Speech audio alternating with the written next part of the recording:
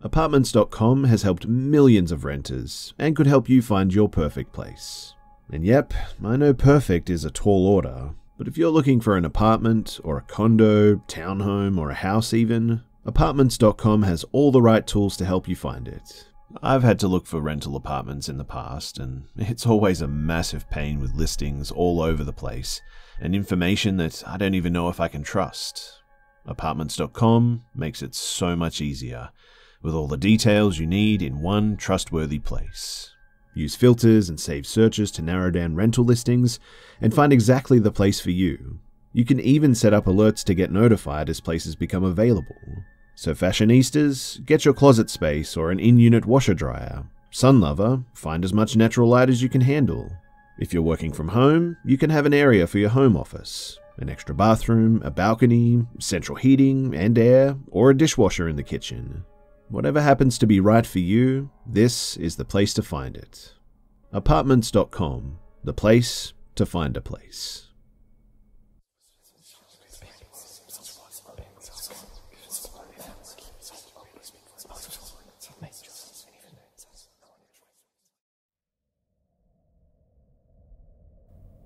My mum's dog, Punky, rest in peace, was a very sweet and loving dog. She was an ESA dog, but trained to be a service dog for PTSD before she lost her leg. I had never really seen her get aggressive with anyone in the entire 12 years that she lived. She never growled or even nipped at anyone, and she had no sense of smell, so she loved all animals and people. A real gentle giant among our little terrier at 60 pounds. What I'm getting at here is that her barking at something and being aggressive was so wildly uncharacteristic that I really only ever saw it once. So I, an 11-year-old female, was at home with my siblings, 2 male and 6 female. My then stepdad is at work, and my mum ran up to the gas station to grab a pack of cigarettes. It was only a mile or 2 away from us. For reference, we lived in a 2-bedroom trailer in the middle of the woods, on a dead-end road at the time, and you had to really make an effort to get down our road, find our house, navigate down a rickety driveway, and find the door. I'm sitting at the computer having a grand time watching YouTube videos, I think, when all of a sudden all of our dogs, about 2 Boston Terriers and 1 Chihuahua, perk up, bark a few times, and start investigating down the hall. My siblings were napping in the bedroom at the end of the hall at the time, so I figure that they just stirred and scared the dogs. But then Punky sits up suddenly, stands up on the couch, and puffs her chest out. Her ears are perked up, her fur standing on end, her tail straight up, and then she barks. Loudly, too. I mean, the bark booms through the living room and echoes around, and all of a sudden she lunges off the couch and goes tearing down the hallway. I'm already on edge because I don't think that I've heard her bark like this, ever. Her bark is more of a baying sound, I guess, because of her breed and everything, but this was a big, loud, and alert bark. I stand up and go to look down the hallway, ready to fight off what I'm assuming is a shadow monster in the hallway based on how the dogs are acting.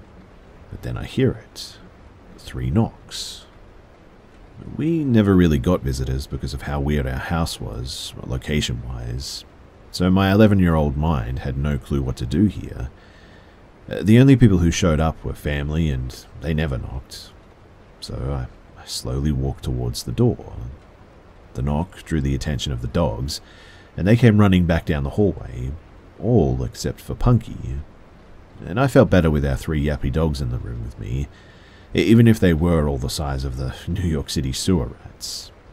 I opened the door just a little bit, and standing on our porch is the sketchiest man that I think I've ever seen. I can still picture him perfectly, too. He was really thin, taller man, with dark hair and a sunken face, bags under his eyes, and his half-manged hair. Sort of like he just gave it a quick brush and then figured it was good enough. Everything about him seemed just a little too thin as well, a little too shallow, and his clothes were all off too. They were nice, I guess, but fake nice, you know? Like a clean, newer-looking t-shirt and new jeans, but he had what looked like a suit jacket on or something. All his clothes were dark too, despite the fact that it was summer in Texas and the weather was definitely into the hundreds that day. He also had this plain, unlabeled bottle in his hand. It looked like the label had been covered up or taped over maybe. In any case, I stare up at him in confusion because I definitely don't know this man, and I ask what he wants. He smiles at me in this way that was just way too fake, like this exaggerated and really forced grin, and he spoke in the same voice retail workers do, like, "Hey there, kiddo, I'm trying to sell this here carpet cleaner." And he shakes the bottle at me. "Mind if I come to show you how good it works?" Alarms are going off in my head, obviously, because he just seems so off. Looking back with an adult perspective, the fact that he didn't ask if my parents were home is really unnerving, because he probably knew that they weren't, and that's why he was here in the first place. I should have told him to get off our property, I know that I'd have to go and get my mum, something like that, except for what I did say.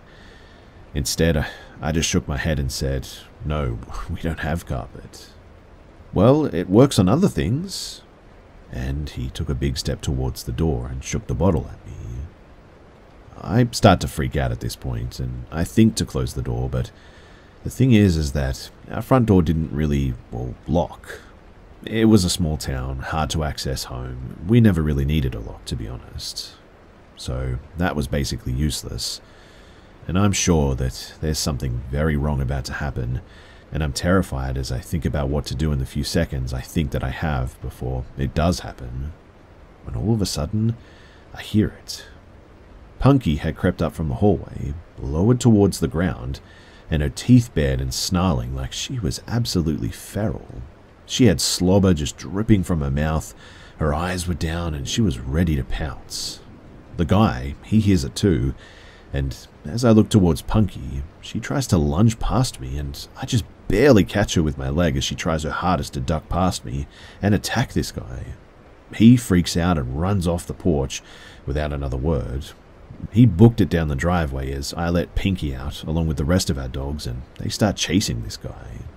Our small dogs, they chase him down the driveway and stop about halfway, barking and jumping about. But Punky stops just on the porch and watches him with her ears perked, just sort of staring in the distance until he finally disappears. To this day, I swear that I saw someone join up with him running when he got onto the road. The second that he disappeared, Punky's entire body language changed, and she went back to being the sweet dog that I knew. No barking or growling, just laying around, mouth and throat covered in slobber still. I realize that my siblings are still down and call to run to check on them, and when I get to the bedroom, my siblings were sleeping soundly still. But it was then that I noticed that the bedroom window was wide open, the curtains pushed all to one side, and the items on the dresser in the front of the window all shoved around. Someone had definitely been trying to climb through the window, no doubt in my mind about it. From what I can gather, the bedroom window was visible from the couch, where Punky was sleeping, so I think someone was trying to climb through the window before Punky went after them and scared them off, and the man at the door was meant to distract me. They definitely didn't expect Punky, a bigger dog, because most of the time she was with my mum inside while our dogs were the ones that saw public eye more often.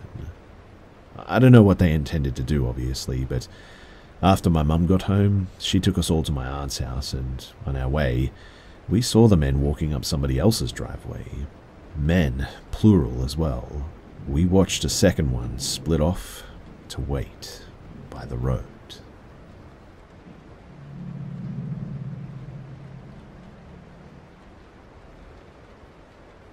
This happened to me when I was about 10 years old, but even now as an adult in my 30s, I remember it like it was yesterday. My parents had taken my sister and I out to a movie, and then to get some ice cream in celebration of my older sister getting straight A's on her report card. I remember my dad had gotten off work later than usual, so by the time the movie was over and we had our ice cream, it was well past our bedtime. It didn't matter though. My parents were happy and proud of my sister. We had a great time, and we took our time getting home as well. If it wasn't for what happened when we got there, I would have always looked back fondly on this night. We got home at around 10:30. Bedtime was usually 10, so I went straight to my mum to put my pajamas on while my sister went to brush her teeth. I remember too thinking that it seemed a little bit more chilly in the house that night, but that's really the only thing out of the ordinary that I can recall from when we first walked in. I barely had a chance to change too when I heard my dad yell our names from what I thought was the kitchen. I didn't know what was wrong, but I knew that it was bad because I heard the fear in his voice for the first time ever. It scared me really badly, so I bolted out the door and into the kitchen as fast as I could. My sister was already there, and her and my parents were standing very close. My mum looked like she was on the verge of panic, and she motioned for me to come close. She wrapped her arms around my sister and I, and my dad was already dialing on the house phone. Then I noticed some glass on the floor. I asked what was wrong, Mum, but she didn't want to tell me. She said that we needed to go outside right away. As we headed out the front door, I heard my dad talking to 911, an operator, and telling them that when we got home we found our backsliding glass door shattered and objects strewn throughout the kitchen. We went to the neighbor's house and waited for the police to come. After a few minutes, my dad joined us. He seemed to be well shaken up, which was a new sight to me, to be honest. But the police arrived and searched the house extensively. It was a big scene with all of our neighbors outside, flashing lights illuminating our entire street for like hours.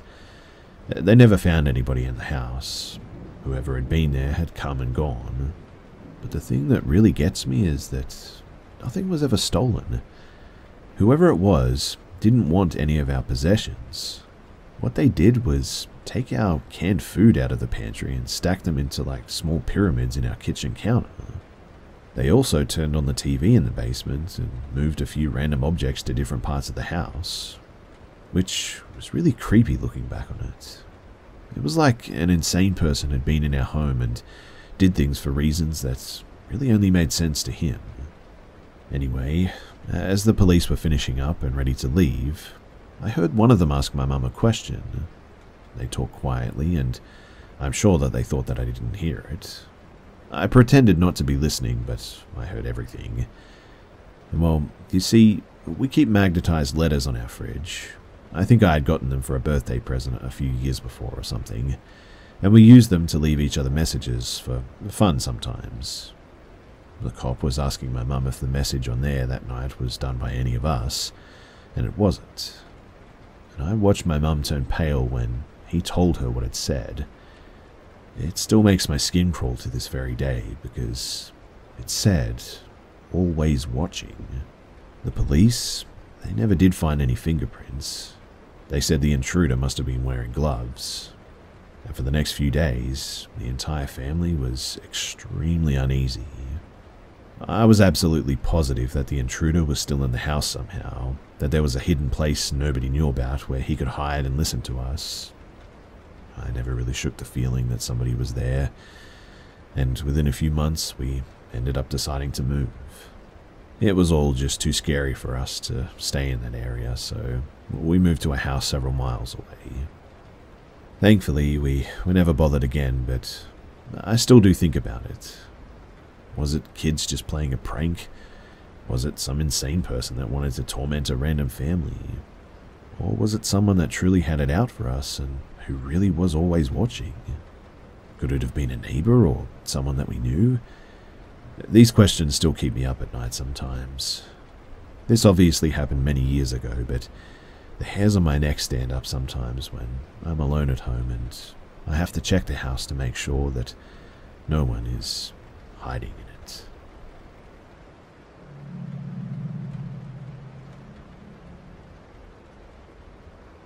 It must have been about 4:45 in the afternoon. My aunt was home alone since my parents were at work and I was on my way home. She heard a knock at the door and went to answer it when the dogs continued barking, meaning that it wasn't a quick delivery or something like that. And she was met with 3 Caucasian young adult men. They were all wearing black matching uniforms. though we don't know if they were actually uniforms or not, I guess. They came in a white van with blue letters on it. English isn't her first language, so it was hard for her to understand what they were saying because they talked too fast for her. But she did understand when they asked for me by name. She told them that I wasn't, and they immediately left. They didn't leave a message for me or a note or a business card or anything. When I got home shortly after, she told me that some people had been looking for me. They weren't family, obviously, or she would have known them, and they weren't friends of mine. They don't sound like any religious group I've ever heard of before, or they didn't go to our neighbors' houses or anything too. They came to our house specifically, and they knew me by my first name as well. I'm worried about them coming back again, and my aunt doesn't live with us. Usually I would be the one home alone at that hour, and I'm curious as to who they were and what they wanted with me. But I'm also scared to think of how it would have gone if I had actually opened the door instead.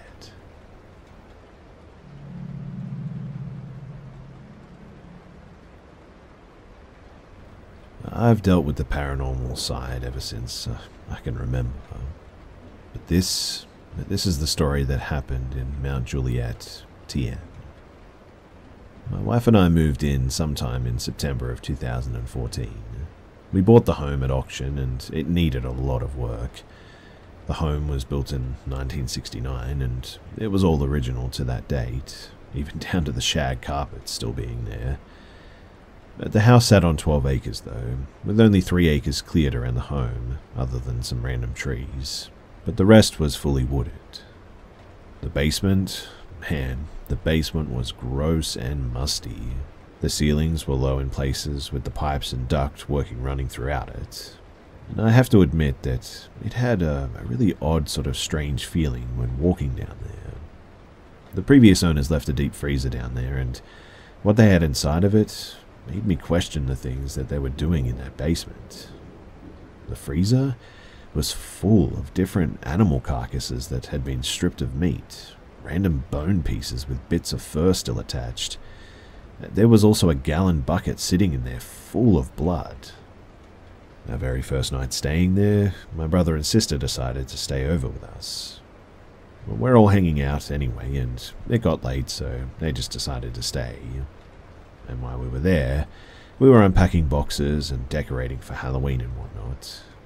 I started walking the empty boxes and totes down to the basement, and while down there, something caught my eye. I saw what looked like a slim box sitting on top of the ductwork. I walked over and pulled the box down, and sure enough, it was an old 70s Ouija board.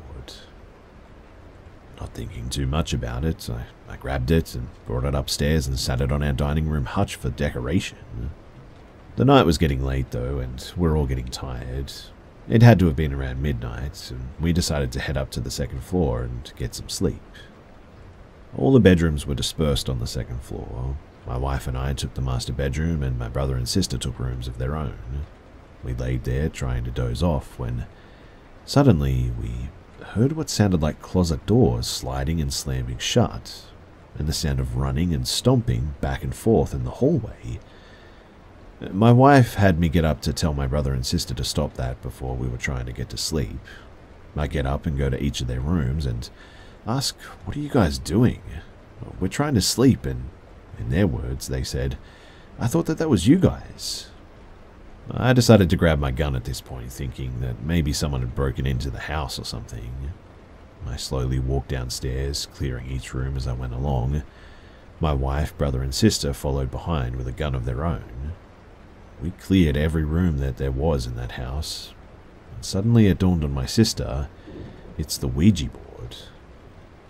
I quickly grabbed it from the hutch cabinet and took it back to the basement, and after that, it was silent for the rest of the night. Now, as time went on, whatever this thing was, it was making itself known. We would have to block the basement door shut because we were constantly finding it open. Anytime we had to go down into the basement, we would always feel something down there, and it was demonic for a lack of a better term. We would hear it walking up to the second floor, walking around the bedrooms. Doors would suddenly slam shut. The lights would surge randomly. I began seeing a dark shadow figure, and it wasn't just any spirit.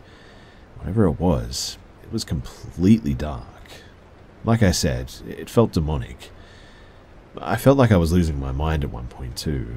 Voices were constantly in my head. Sometimes they were whispers, other times they were louder but always sounded sort of muffled. I couldn't ever make out what they were saying, but it was all the time, and the only time the voices weren't in my head was when I wasn't really home. We also had chickens and sheep that died for no reason. All of our vehicles constantly had problems, including my mower. And one day, as I was putting laundry away, I had the windows open to catch a summer breeze because our HVAC didn't work very well, and I heard the strangest sound. So I looked out the window and listened, and it was coming from the right side of the house, inside the woods. It got closer and closer, and that was when I saw it. This thing is the only way that I can describe it. Was like a werewolf of sorts, walking throughout our front yard and disappeared into the woods on the other side. I was really just in shock seeing it. I really didn't know what to make of it, but it looked like a humanoid wolf is the only way that I can describe it, just walking across the field out there. One random night too, we were watching a movie, and the lights surged, and we heard the basement door slowly opening. I jumped up and wedged the door shut with a chair, like I always do. Another night, I walked past the basement door to find it open, no lights on, and I hear my wife down there calling my name. I thought that it was strange that she was down there, so I didn't walk down there. I then heard walking above me. I slowly walk upstairs to the second floor. I make my way up the stairs and turn the corner to find my wife in our room. I told her how I heard her voice calling my name from the basement, and to this day, I wonder, what did I actually hear, and if it wasn't my wife, then what did it want me down in the basement for? The presence continued, and it was making us feel on edge. Tired, because I was hardly sleeping now, I tossed and turned, and the voices grew louder and louder, yet I could never really make out what they were saying. After a few years, we decided that enough was enough, and we put the house up for sale. My father-in-law was over helping work on a few things before the house hit the market, and while he was there, doors slammed shut and the voices started to enter his mind apparently as well. He even said that he could make out what they were saying, and eventually we moved out, and after that, there was just nothing.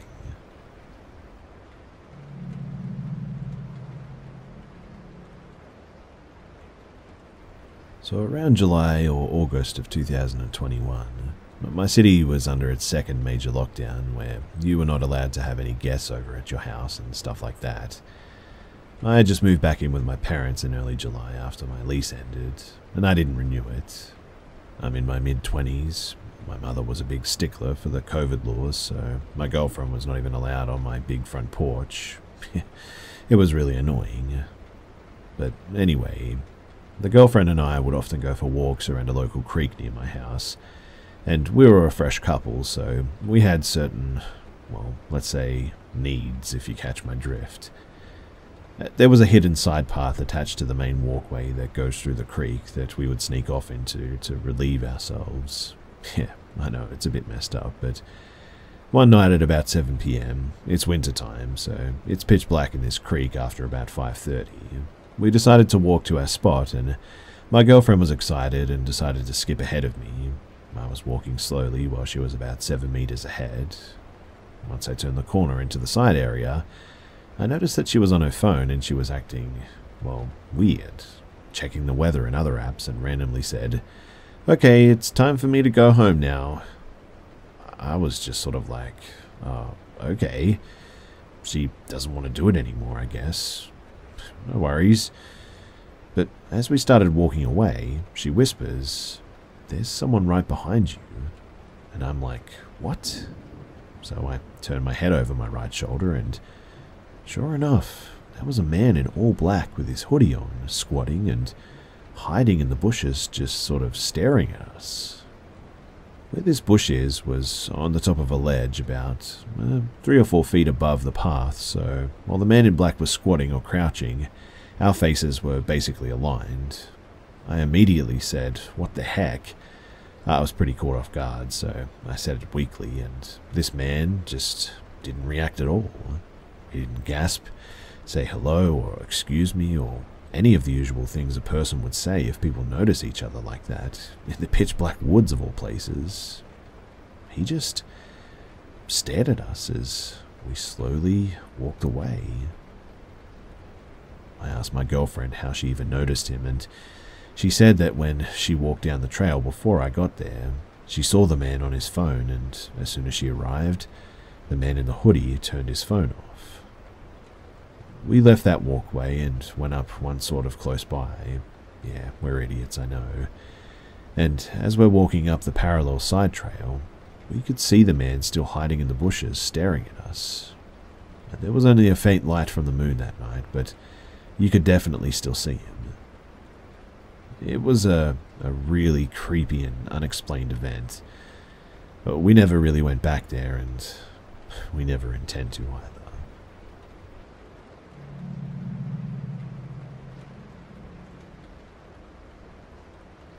About 7 years ago, during the time that I was in college, I was around 20 years old. I was highly stressed, being a biology major. I'd fallen asleep with my office chair facing me. My desk light was still on. And at some point I woke up during this sleep, and I was having sleep paralysis, unable to move my body, and what I saw sitting on my chair was the most vivid, detailed, and scary creature that I have ever seen in my life. I still remember it to this day. The light was still shining in the background. The creature was about 3 to 4 feet tall. It looked like an emaciated old woman, fragile, grey-pale skin, and very thin as well. The nose was narrow, sharp, and big. The eyes were black and dark.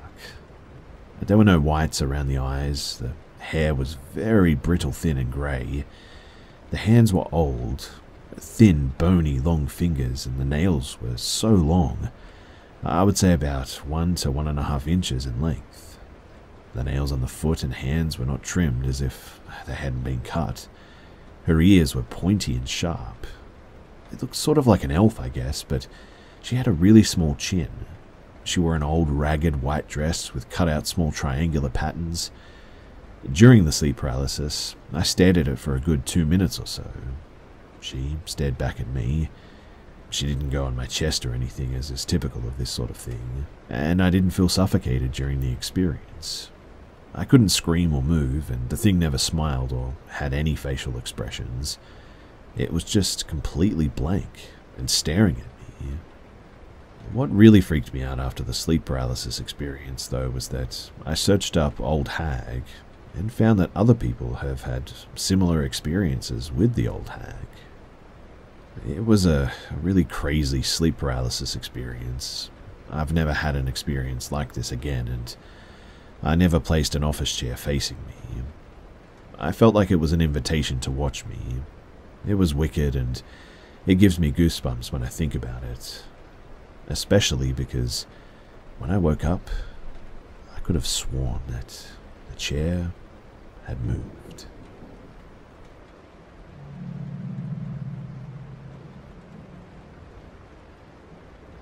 My parents, they introduced me to a murderer. Well, a man capable of murder anyway, and we just didn't know it yet. He was a down-to-earth stoner, with 3 kids and another on the way, with a super sweet wife who was a little bit crazy, I guess. He came over, would tell my parents everything going on in his life, then disappear for a few days. He always came back with some crazy stories, but never would assume anything bad about him from them. He'd tell us how his wife stabbed him in the foot at one point, how the kids dug a hole in their trailer, that his mother-in-law was psycho and once he came over on the run for having a gun at his mother-in-law's. He was there and gone in like 5 minutes. I regularly check our state circuit court, and the dude was never in legal trouble when I looked him up, so I assumed that he just had family issues and maybe a couple of screws loose. But the last time that I saw him, he came over and smoked with my mum and my girl, told us how excited he was for this baby in the way, and hoped that he looked more like him than the last one who was a clone of his mama. We all hung out together outside and drove the kids around in the ATV, just messing about our pasts and our futures and whatnot. He was hopeful. Not a bone in his body said aggressive. He was very empathic, very family-orientated, and just really kind all around, I guess. But then he went missing for 2 weeks, and not a peep from him or his wife. We then see his picture on the news with the title, "Murderer Takes His Own Life," with his name attached.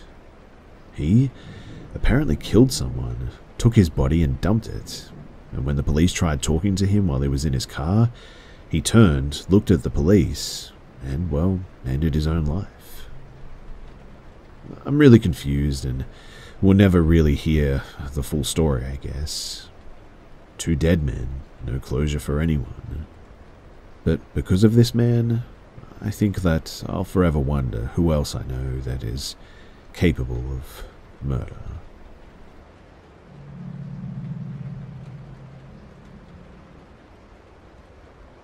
So before I start this, I just want to say that we are that couple in a horror movie.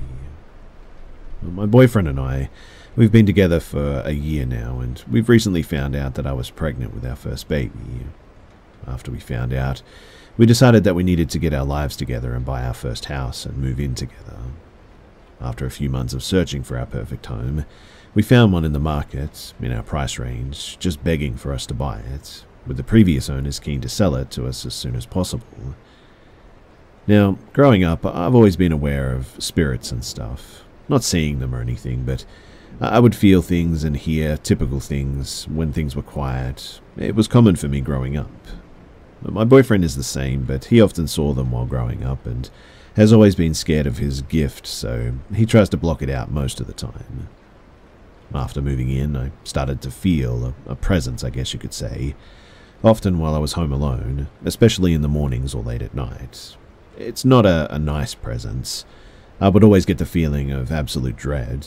I would get too scared to move, or my muscles would go tight, and I feel like I might have had a panic attack at one stage, but as fast as it's brought on, it also leaves that quickly as well, leaving me a little bit shaken.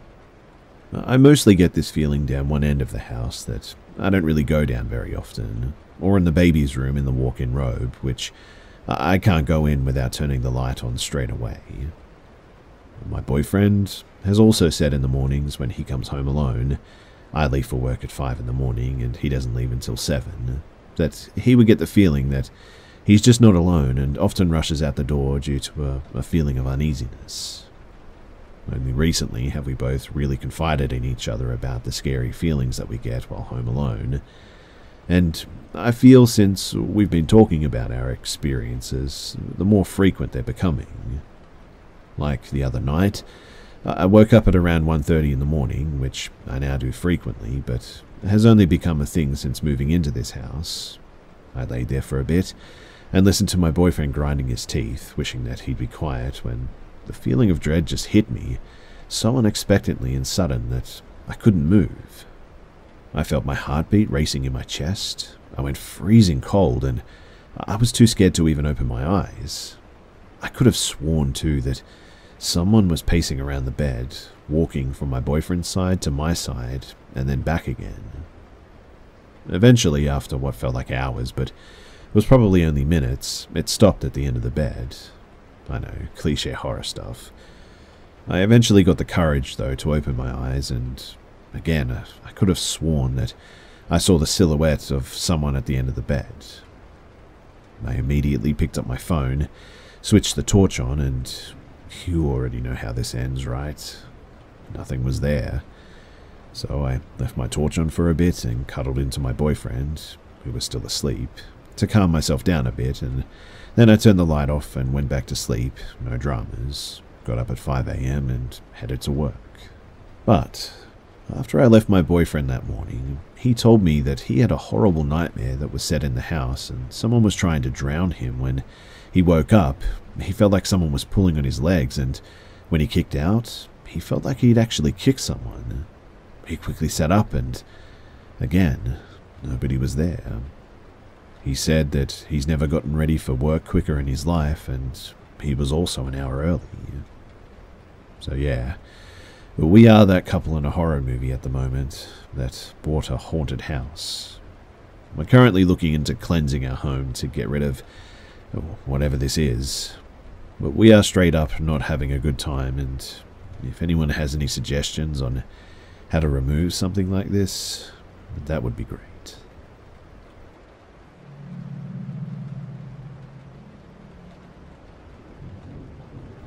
I've been thinking about a weird thing that happened in my life some years ago. I felt like sharing it, and I mean, maybe somebody else has experienced something like this or can explain it to me. I'll start by saying that I'm really not a believer in the paranormal. I am a Christian, but I hardly believe in the demonic or angelic experiences. They're rare, if anything. I feel that they're far too rare for average people to experience and can be explained away by science majority of the time. Anyway, this happened probably about 6 years ago now. I'm 23, and I believe this happened when I was around 16 or 17. I lived with my mother, abusive stepfather, my younger sister, and my baby brother. I lived in the basement of the house just to get away from everything. It was really my only escape. It muffled the arguing and the fighting, that sort of thing, so it's where I opted to stay for most of the time. For anyone curious, my parents are affluent, or in other words, rich, and my stepfather had an influence in the community. CPS didn't care and the cops didn't care. Many times we called the cops, and many times CPS were called. Teachers and counselors and doctors were told, but nothing was ever really done about it. So it just got to the point where we stopped reporting anything and just lived in our own hell.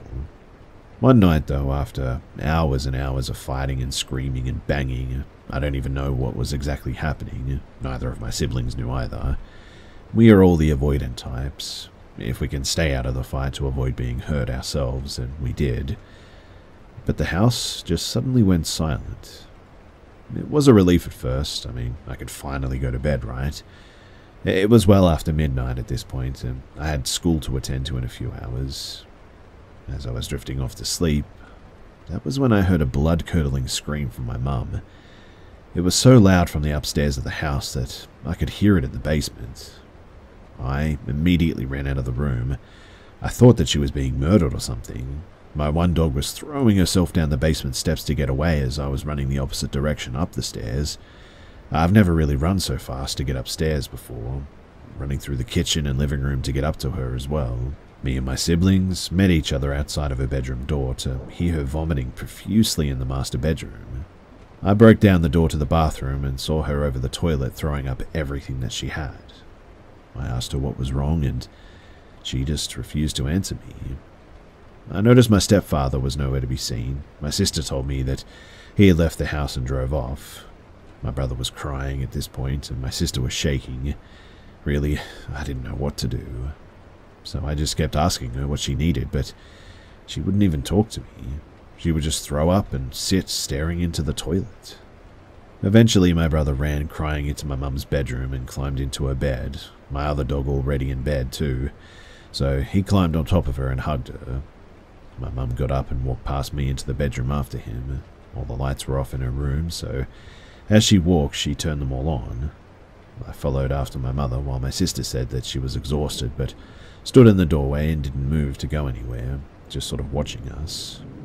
I went to ask my mother for the 100th time what the heck was going on, when she cut me off and said that she saw something evil. I joked and said, was it, and my stepdad's name. She got mad and told me to just shut up and listen. My mother pointed up at the skylight into the ceiling. It was bright, and I could see the moon in the clouds. And she said that she saw a pitch-black figure crawl across the ceiling. I didn't believe her. I told her that it must just be her imagination. She was still running on adrenaline and that she was just upset and needed to go to bed. She screamed at me at this point, furious, saying that her imagination would never run so wild that she'd find herself throwing up over it. I told her that her stomach was probably just upset anyhow, and that's why she threw up. She told me that she didn't care what I thought, so I just said, okay, well, I'm going off to bed myself. Good night. That sort of thing, and turned off the lights for her. She was in bed with my brother, so I didn't see a reason in leaving them on when I was leaving the room anyway. But when I did, she shrieked at me to turn the lights back on. So I did. Stunned, I turned around and I asked why. She was quiet before telling me that she didn't want to sleep in the dark. I don't know why this upset me, but I got mad and argumentative with her. That she didn't see anything, that is. That she was fine and everybody just needed to go to sleep. I turned off the lights and shined my phone's flashlight up at the skylight and showed her nothing was there. Everything was fine. I turned to her while I was still holding the light up to gesture to her that she was just being irrational. And my sister in the hallway, then she screamed, pointing and wailing at the skylight. I looked up and I still saw nothing. I told my sister to be quiet, that she was making things worse, and she started yelling back at me that something was there. Something was on top of the skylight, but now it was gone. My mum then told my sister to get into bed with her, so she did. All three of them sat in the bed together, huddled up. I stood there staring, just confused. What were they all seeing that I couldn't? Then my brother screamed. The curtain that was covering the windows across them flew back, and at that I turned around. But once again, there was nothing. While it was odd that the curtains were flung open, nothing was out on the deck. Nothing was outside at all. But he was adamant that something was out there. I was even more angry at this point. I told them to stop acting so crazy, that there are far worse real things going on right now, and while everyone is screaming demon, my mother's husband could come back at any moment and make things actually scary. My mother told me to turn the lights back on and to get the heck out of her room, so I did. I slammed a door behind me and I went downstairs. I do remember vividly checking out the front doors, windows, to make sure my sister was right, that my stepfather was really gone, and sure enough, his truck wasn't there. I was angry and tired, so in the end, I just went back down to my room and tried to get some sleep. When I got down there, my 200-pound English Mastiff was in my bed, hiding her head in my pillows. I walked up to her and rubbed her back, and at that point, she turned back and snapped her teeth at me. I was shocked. I mean, this was not like her behavior towards me at all, like ever. I was mad, though, and told her to get down, and so she did. She got out of the bed and laid down beside it. I hopped into bed, and I went to go back to sleep. But that was when I felt it. I felt, and I know for sure, 2 pairs of hands gliding across my back at the exact same time that my dog started barking furiously. I jumped out of bed, turned on all the lights, but when I did, there was nothing. Nothing was there. I opened the curtains and looked outside, but still nothing. I remember at this point shaking so bad, and my dog just kept growling in my general direction. And I mean, what do you do in that situation other than just run? So I grabbed my dog's collar and pulled us both out of my room. I ran upstairs with her following after me. I turned on every light as I ran. I ran through the kitchen, the dining room, and the living room all over again and kept turning on the lights as I went. I got upstairs to my mum's room. All the lights were still on and her door was closed, but I opened it and went in, my dog following after me. I didn't say anything. I climbed into bed with them and my dog jumped up after me. All 4 of us slept in her queen-size bed with our 2 dogs that night. I didn't sleep, though. My mum called us all out of school the next morning. My stepfather didn't come home until days later. And I've never had a paranormal experience since then. The problems, they continued. And to be honest, I don't know what to think of this all these years later. I've told people this story a few times, and every time, no one has any sort of explanation for me. I'm not sure if anyone has a good way to explain what happened, or maybe ease my mind, or if you even had a similar experience growing up in an abusive home or something. I don't know, but that's my terrible story. To ease your minds about my situation and my sibling situations, my sister and brother still live with my mother and stepfather. Well, I no longer do. I moved out 3 years ago. But oddly enough, my mother's husband has mellowed out in his old age. Both my siblings have said that he no longer fights like he used to. He's just petty and toxic, but not physically abusive like he used to be. He's not a good person to live with, but he's no longer targeting anyone, which is good. He just works long hours and doesn't come home until late. And my mum works long hours and works opposite schedules with him, so they rarely see each other. It's not a fun situation by any means, but at least everyone's safe, right? Well, at least according to them. If you made it this far, then thanks for listening.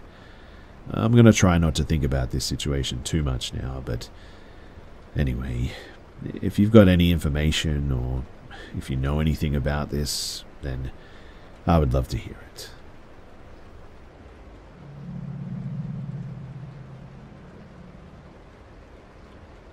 A few years back, my family and I went to stay at a beach house in Clearwater, Florida.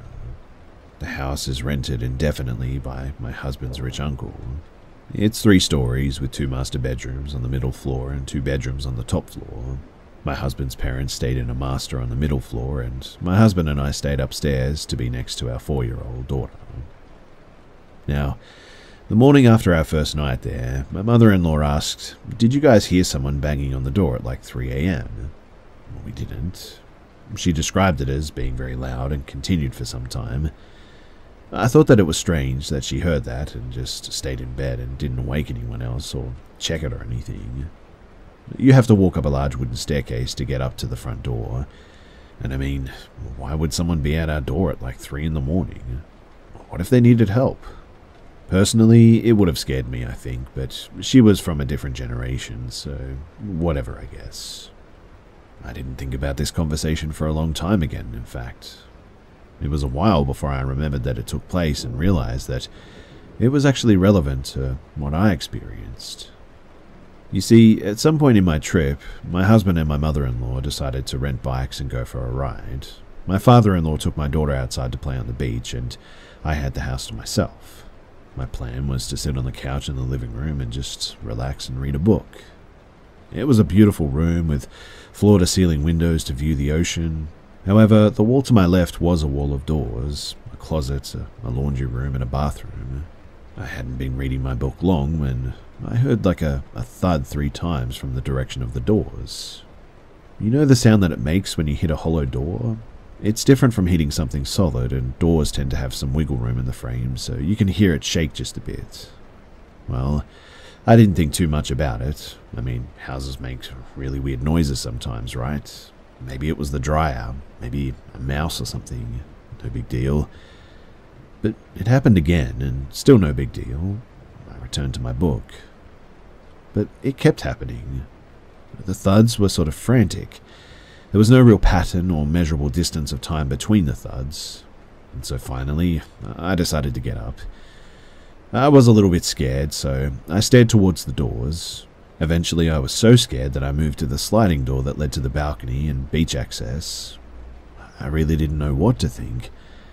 I mean, what could possibly be hitting the door that much? At this point, it wasn't just a fluke. I didn't think it was an animal either.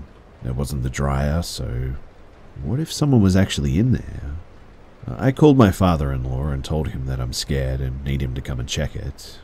He packed up my daughter and came back to find me on the balcony, too afraid to go back inside. I explained what was happening. He went inside to check things out, and of course the banging had stopped as soon as he arrived, so he didn't experience it. He checked all 3 rooms and found nothing that could have caused the noise, and in the end there just was no explanation. The rest of the trip went smoothly, and nobody reported any strange noises after that. I didn't spend any time alone in the house after that though, so I really don't know what those noises were. I am interested in the paranormal, but I don't really believe anything, I guess. I have to experience it myself, and even then, it has to be completely undeniable. But this wasn't undeniable for me by any means. Part of me still thinks that there must have been some sort of an explanation. It's really the only weird and unexplained story that I have in my life, and as I've thought about it, I don't know, it just seems like something was really off. My mum passed away 3 weeks ago, and I don't know, I guess I find myself revisiting the memory because I so wish to believe that there's something beyond this.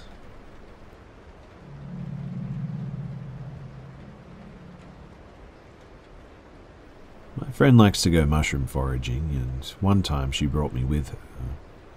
We got further and further into the woods, getting distracted by cool rocks or different mushrooms, or even just by talking. We were having a great time, just the two of us, until we stumbled into a clearing where there was a man sitting, skinning what looked like a deer. I was sort of froze for a second. I mean, I only moved to this yeehaw town about 1.5 years ago.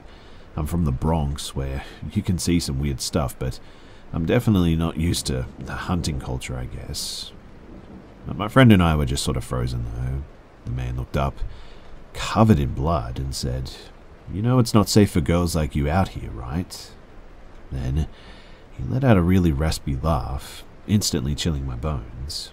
He picked up his frighteningly large knife and just kept skinning the deer, and muttering about all the dangerous animals in these woods. My friend and I were just nodding, not sure what else to say or do, really. He looked back up at us and said, "There's the bears, sure, the mountain lions, the fisher cats, and the rabid coons, but the most dangerous thing out here?" He leaned forward and pointed the knife. "Man, the most dangerous game there is." My friend and I, we made eye contact and just, well, booked it, running through the woods, through the bushes and thorns, and eventually we found our way back to her property. We're obviously not sure if creepy hunter guy was just scaring us for giggles, but, I mean, man, it was creepy. I'd like to think that he just got a bit of a kick out of scaring 2 teenagers, but holy smokes. I was not in the mood for this dude to pull a Robert Hansen on us, so we got out of there, quick smart.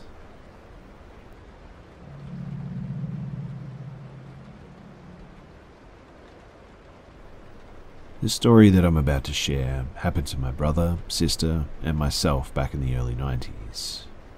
I've decided to share this story because of, well, a recent family tragedy, and it brought this experience to mind. I've been thinking about it a lot, so I've decided to share it. When I was a child, I grew up in a haunted house. I've had many terrifying experiences, odd things happening, but this is the one that tops the cake. I was 10 years old at the time, my 2 older sisters, 12 and 14. We had a foreign exchange student named Amy from Germany staying with us for 2 weeks at the time. She was very odd and quirky, but I sort of began to enjoy her personality. I should also add too that, and this will be important, we had a dog named Cookie. He was a Shih Tzu Yorkie mix, and due to his size, he could never jump up on a couch. He would try until you'd finally have to pick him up and put him up on there yourself or on a chair, etc. I'd never seen him be able to jump up on our couch. But this particular day, my parents both had to go into work at the same time and asked my older sister to watch us kids for the afternoon. We were playing and goofing around for a while.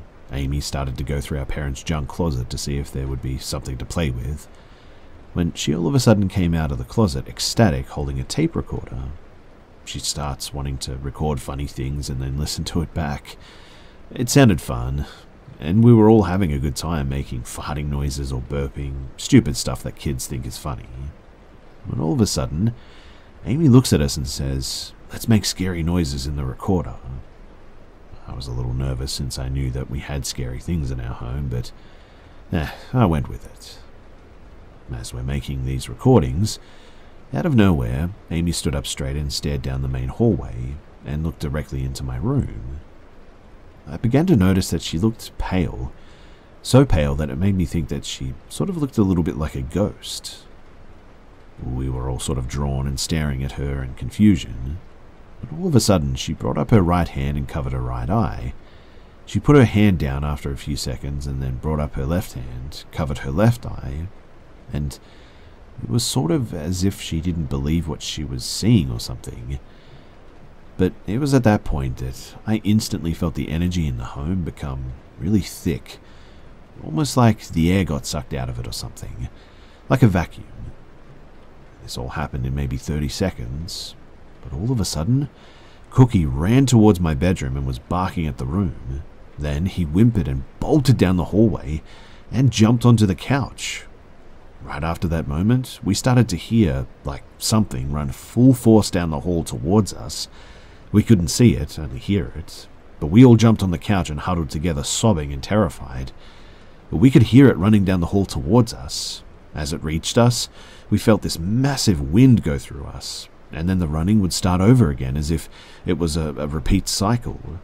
But the energy was overwhelming and terrifying.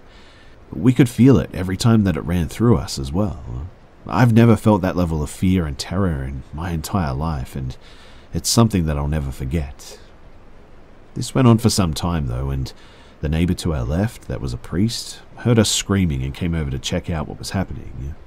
And as soon as he touched that doorknob, it instantly stopped. He came into us terrified and sobbing uncontrollably.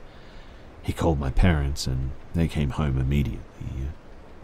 We never did hear from Amy again after that, and she left 3 days later.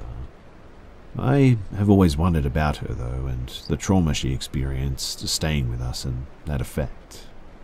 I hope she's okay now after what we went through in our home, but anyway, that's the story, and I'll swear by its truth until the day that I die.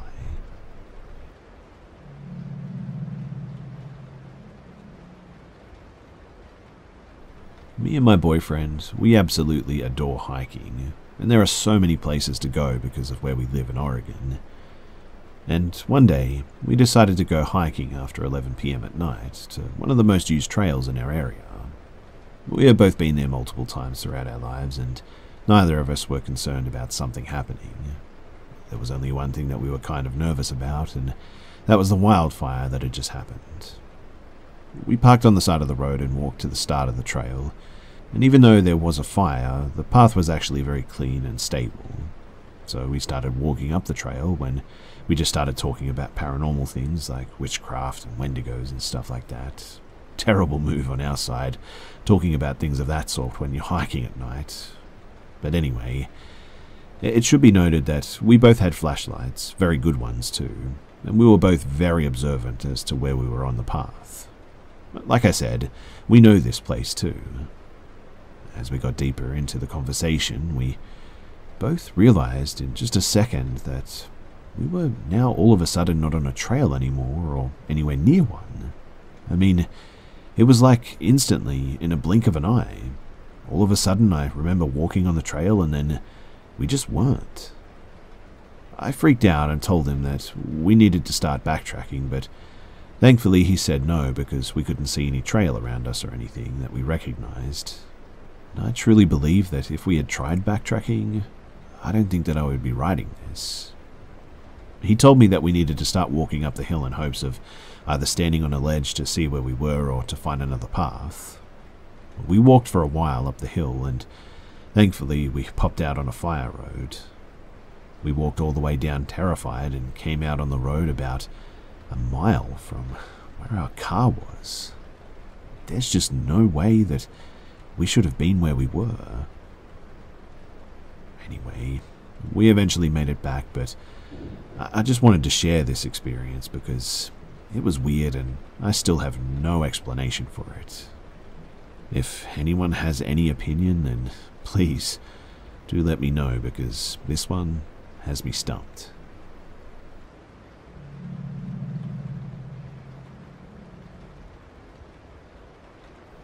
This happened about 6 years ago in 2016. I was 18 at the time, had moved back to Portland, Oregon for college as an escape from the 8-year-old hellhole that was my life in San Diego, California. I grew up with a single mum most of my life, so I moved around a lot. I'd lived in Vancouver, Washington, the greater Portland area, for a few years prior to moving to San Diego. So when I needed an escape to leave SoCal, as soon as I graduated, going to college out of state was really the only option. I applied to Portland State University 2 weeks prior to the submission deadline, and I of course got in. I arrived to Portland a good 6 weeks prior to school starting, since I had some academic programs that I got in that required an earlier presence to establish some ground before school started and all that. So there I was, 18 years old, returning nostalgically to what I called home, living in the Broadway freshman student housing, and I took in my sense of freedom by going on late-night walks around the park blocks to Rocket Fizz or Voodoo Donut, just about anywhere that I could. Now that I've listened to true crime podcasts, watched a lot of true crime since I was in elementary school, thanks to my ex-sheriff mum who told jail stories for bedtime, I should have known better than to do what I did, I know that. I was notorious among my friends, though, for the style that I adopted, even in the autumn weather Portland has. I would wear a long XXL shirt, no pants, sneakers, and a clear transparent bag.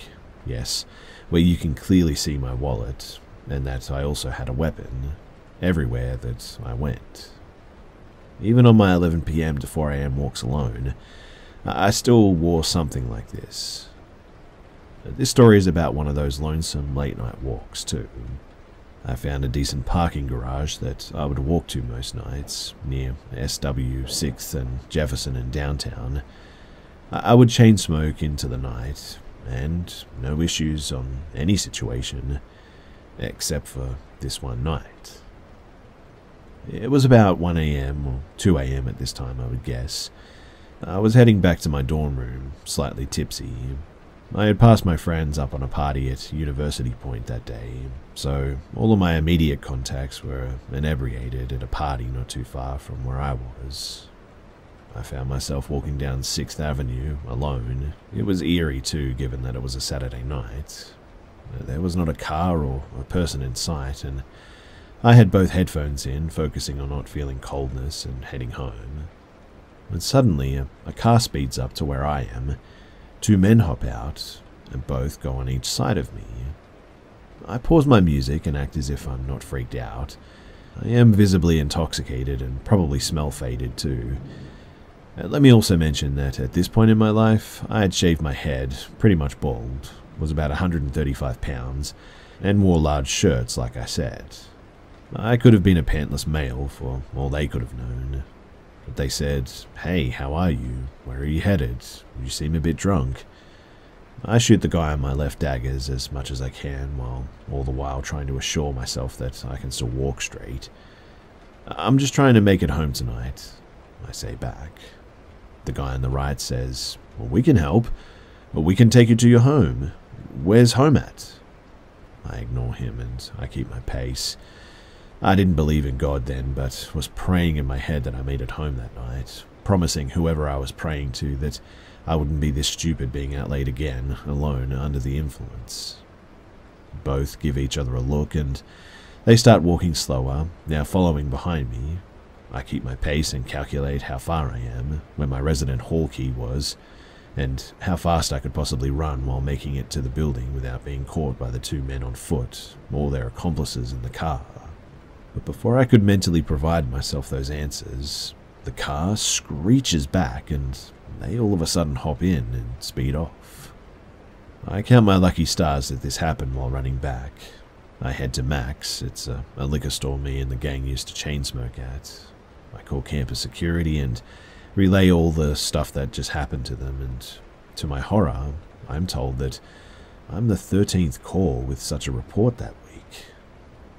I head back inside to my dorm, awaiting my friends to tell them what had just occurred. Oh, but the story doesn't end there.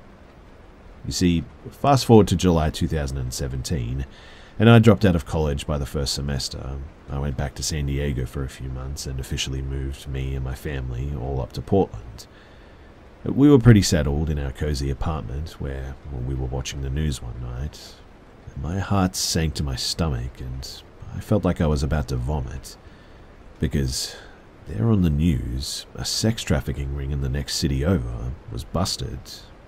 Quite a few faces had been shown as to who was arrested.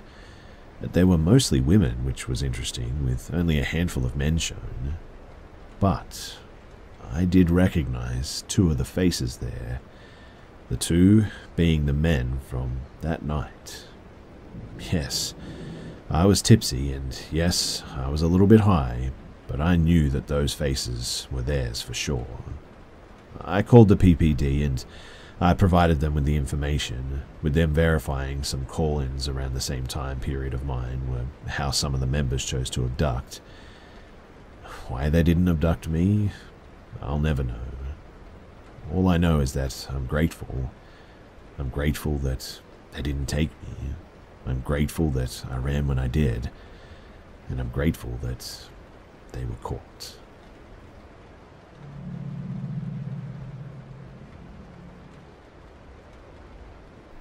Let me preface this by saying that I work in a well-populated town with a low crime rate, and no reason to outright assume any of these actions were what I later found out to be trafficking attempts. So I work at a popular coffee chain, generally doing afternoon closing shifts. This night in particular, we had a very young crew for closing, which happens at 10:30 p.m. For reference too, we have our shift lead, 19 female. Her name is Sarah. Myself, 17 female. My co-worker, 17 female. Her name is Mia. And another co-worker, 18 and female. Her name is Dee. Now, it had been a relatively slow night, with only a few loyal regulars dropping by.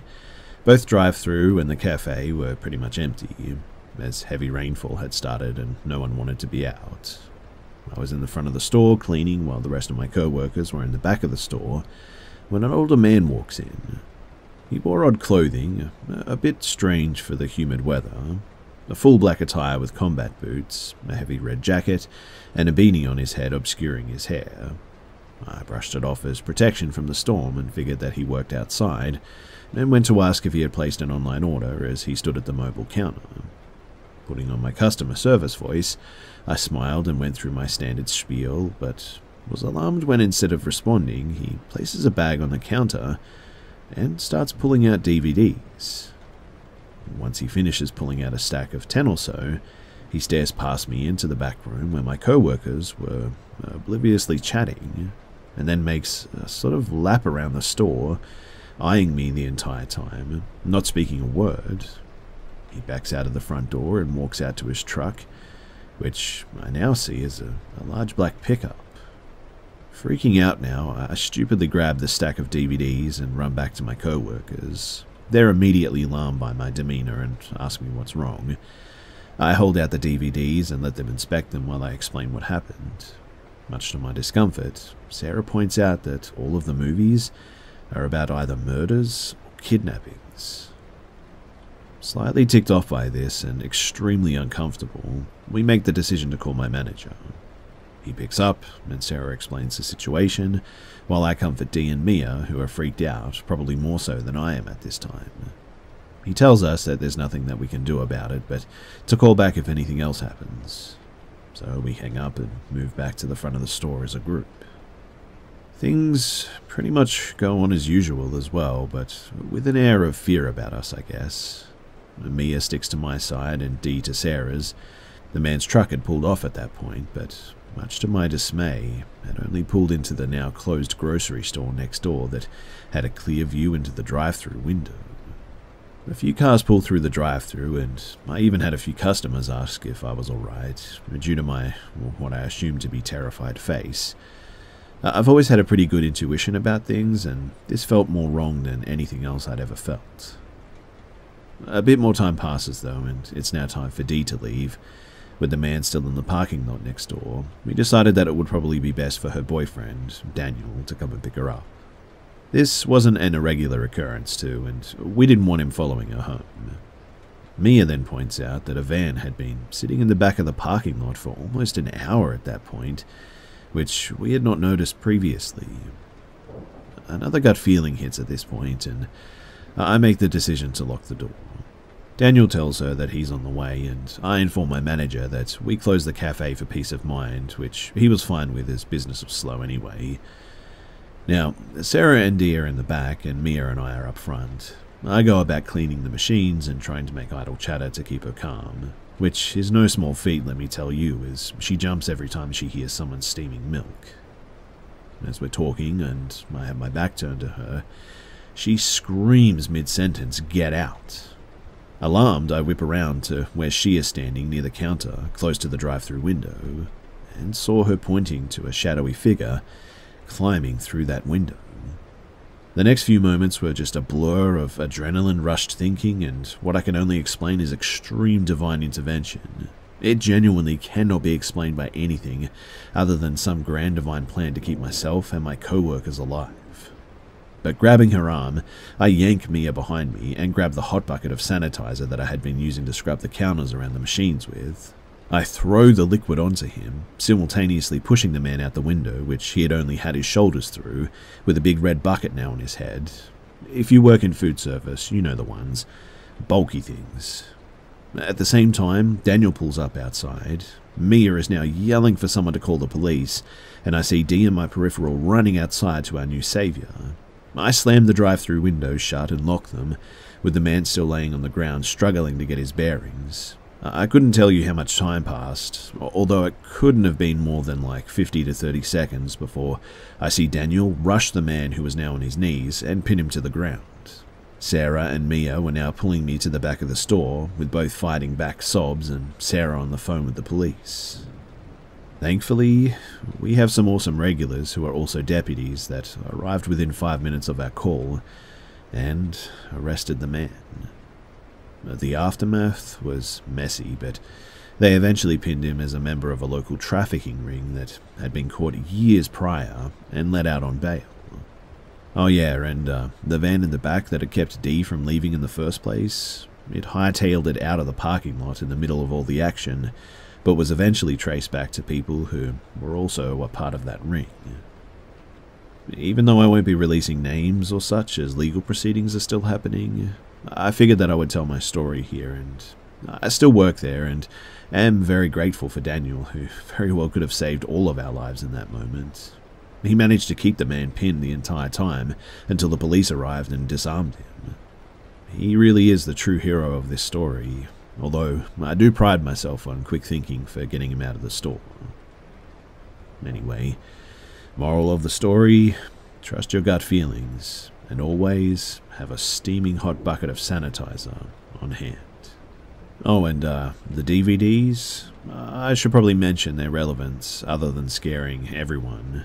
The police did check them out during the investigation, which is technically ongoing, but found that they were blank. In my terms of terrible explanation, to them it looked like he burned blank DVDs, but unsuccessfully, so whatever was supposed to be on them didn't stick, allegedly. But they weren't the original DVDs. We never bothered to open them when they were in our hands anyway. But a part of me thinks that the police, they may be lying to me about it to hide the fact that there was something really bad on them. But I try not to think about all of that too much.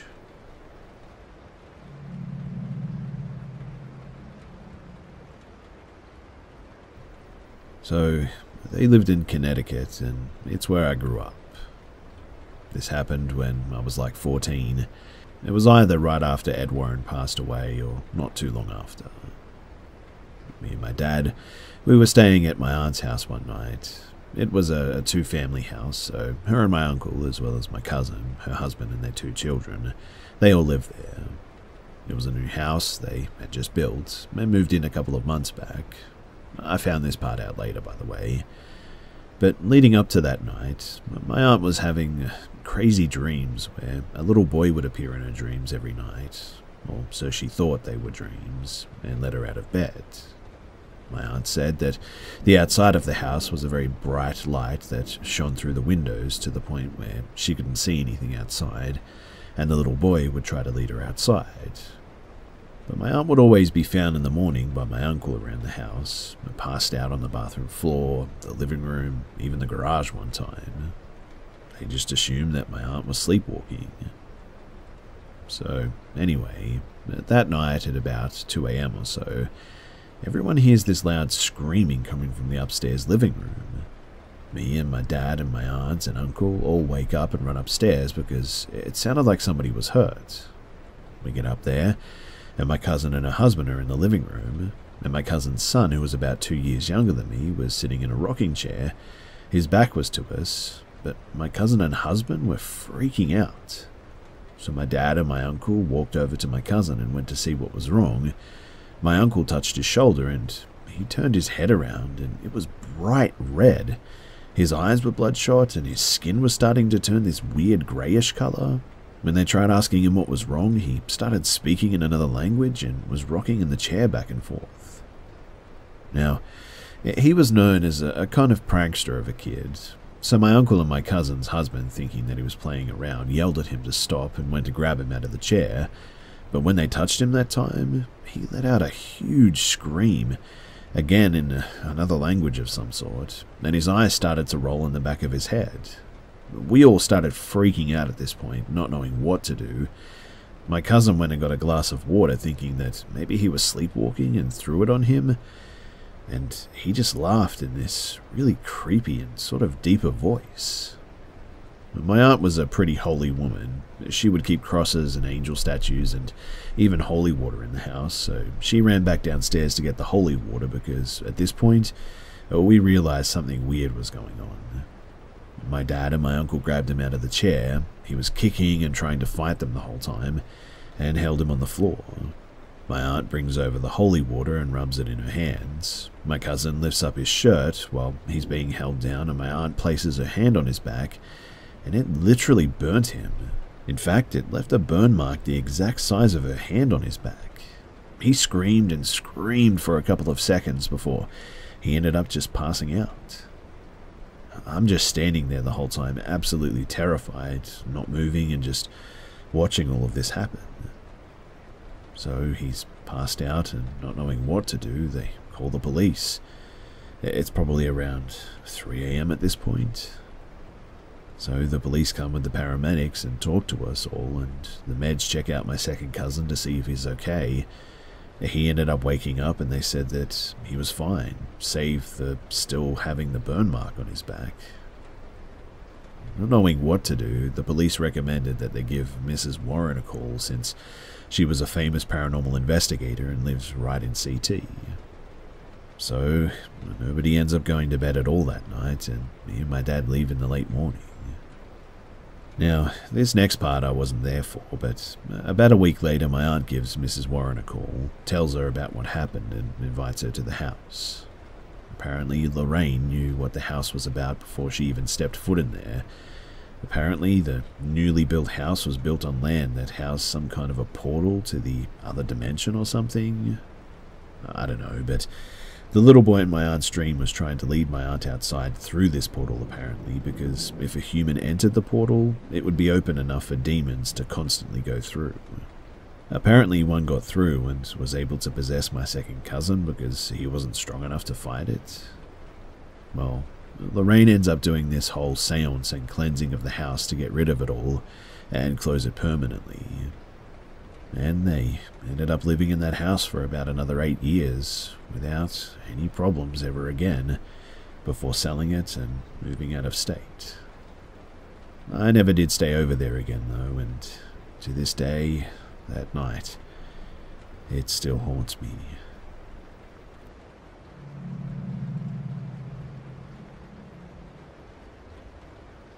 So this is another good old story from South Africa. As people from there know too, there's a lot of game farms, lodges, etc., especially around the area of Kruger National Park. This incident took place in a very tranquil 4-star game farm close to the southern tip of the above-mentioned Kruger National Park as well. So, we frequented the lodge often over the 5 years before this incident, as it was a favourite with me and my wife, then girlfriend. The lodge had a very nice central area with pool, restaurant, etc., and then the tents were spread out around, with the furthest one about maybe a kilometre from the restaurant. The chalets were very private and set up in the bush, so you could not see the next one over, and could only hear your neighbours if they were really loud. Sadly, the lodge has fallen on hard times and has gone backwards a bit. The weekend this incident took place, only 2 of the 25-plus units were occupied for the Friday night, and we were the only ones there for the Saturday night. It did make me feel a little bit uneasy, if I'm being honest. But to make matters worse, the lodge or the farm manager came by on Saturday morning saying that he's leaving the farm for the weekend, if we need anything to just help ourselves in the restaurant fridges, and leave a note, and then we can settle the bill next week. Sure, no problem. We have the pool and the jacuzzi all to ourselves. We left to go for a visit to the KNP after the manager left and stayed out most of the day. We got back around 3 p.m. and as we got out of the car, I just got goosebumps. It was 35 degrees Celsius out, like over 100 Fahrenheit, so I definitely didn't get cold or anything. As we approached, we parked about 150 meters from the place that we were staying and had a little path that we walked down. And as we approached, I noticed big shoe prints over mine and my girlfriend's prints from this morning. That seriously put me on edge.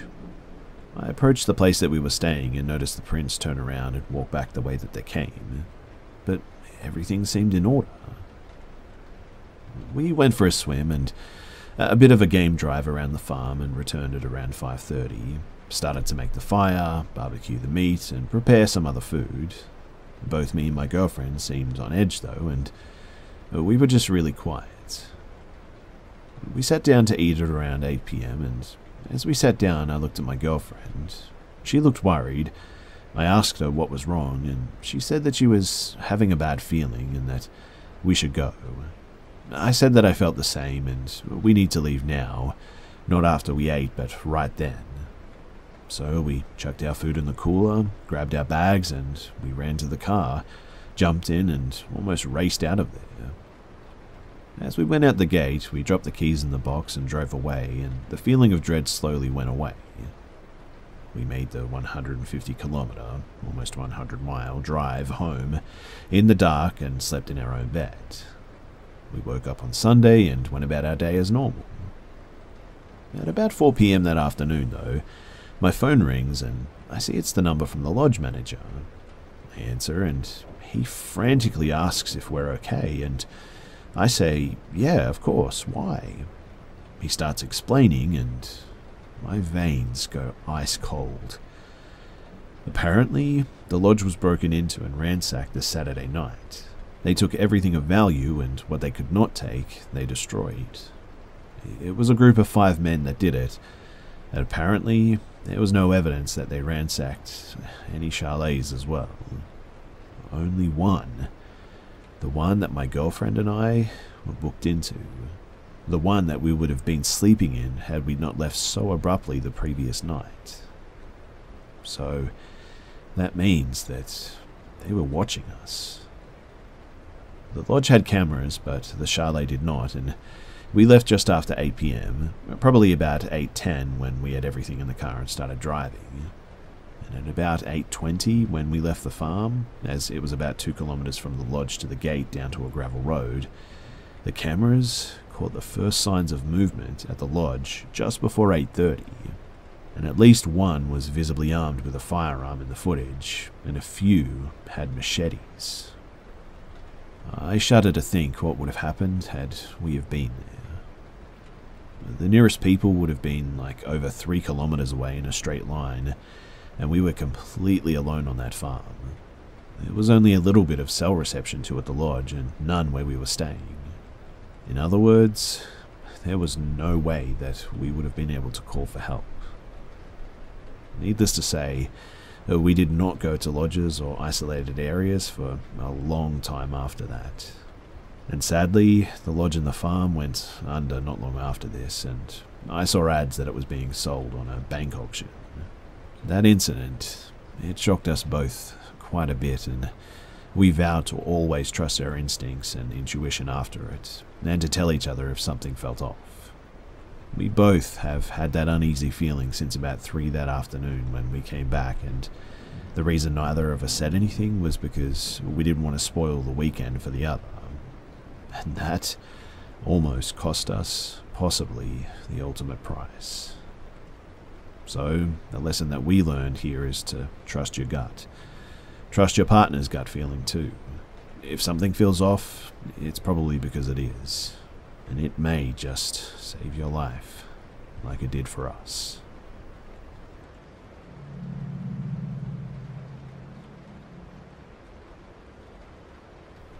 So, I would like to start this off with some good news. I am officially COVID-free. I still have a sinus infection, which caused the fever as well as some other symptoms, but luckily it's fairly easy to treat, so I'll be good to go in no time. But now, to some bad news. So while the past couple of days were pretty silent, last night was terrible. I had that unsettling feeling for most of the night before we went to bed, so I knew something was going to happen. When we were in bed before we went to sleep, my girlfriend joked around that she was possessed by a demon and kept making this really creepy grin, like one where you're smiling ear to ear but your eyes are wide open. I could tell that she was joking, but still, it was a bit creepy. But after that, she told me the ghost in her dream said that I was cheating on her. I'm definitely not. We've been dating for 3 years, and I would never do that to her. So, apparently this ghost is a homewrecker. While that's not necessarily creepy too, just annoying that something like this is going on, things picked up when she went to sleep. It all started with this loud booming sound, sort of like a big truck driving by your window with the rhythmic beat of the engine. At first, that's what I thought it was. The window in our bedroom is right over a street where it's not rare for a big truck to drive by. But this booming just never stopped. There wasn't a single point where this noise was coming from too. No matter where I looked, the volume of the boom just never changed. Throughout the entire night, it never stopped too. Never got louder, never changed rhythm, just kept beating. Normally, I would easily be able to write this off and just fall asleep, but about 30 minutes after my girlfriend fell asleep, she started talking. At first, she looked like she was having a pleasant conversation. She held out her hand for what looked like a handshake and started giggling. After that, I could hear her bring up my name in the incoherence of her sleep talk, so I thought, maybe she's talking to me in her dream? No. After a little more of the conversation went on, she looked at me with her eyes wide open and said, "We're talking about you," and started giggling and then passed right back out.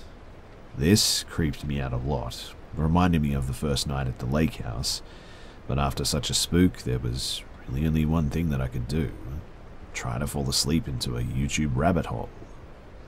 I put my AirPods in. I could still hear the booming, but a little more muffled now, and pulled up a video.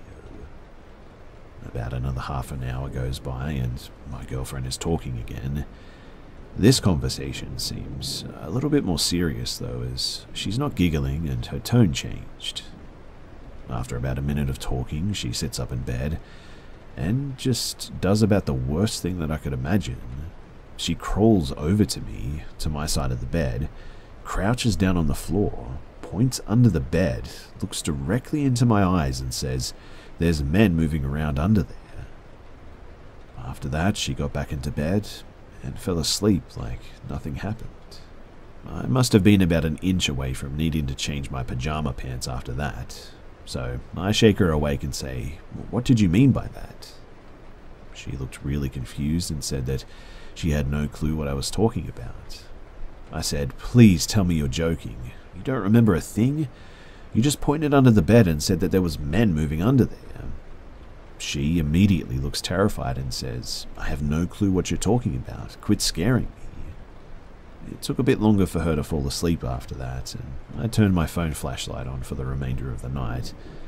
Not much happened after that, but there was one other point where she held her hand out for a handshake and mumbled something, but no conversation this time. She left at about 7:30 in the morning, but after saying goodbye, I immediately got back into bed and I just passed out. When I woke up again at around 10:30, I felt this completely overwhelming sadness that had me on the verge of tears. Even in that moment when you first wake up and you can't remember a single thing about your day, I still felt that sadness. Now, of course, I love and miss my girlfriend with all my heart, but she was only going to be gone for like a couple of days, and even when we would take separate trips, neither of us get this world-ending feeling like this. It genuinely felt like the world had gone grey, and the only thing that I could do was cry. Luckily, I was able to push through this feeling, give my pets breakfast, and take my dog out to the potty. Not even 30 seconds of being outside, and the feeling was completely gone all of a sudden. Again, I miss my girlfriend a lot, and I still feel that, but not to the point of a mental breakdown.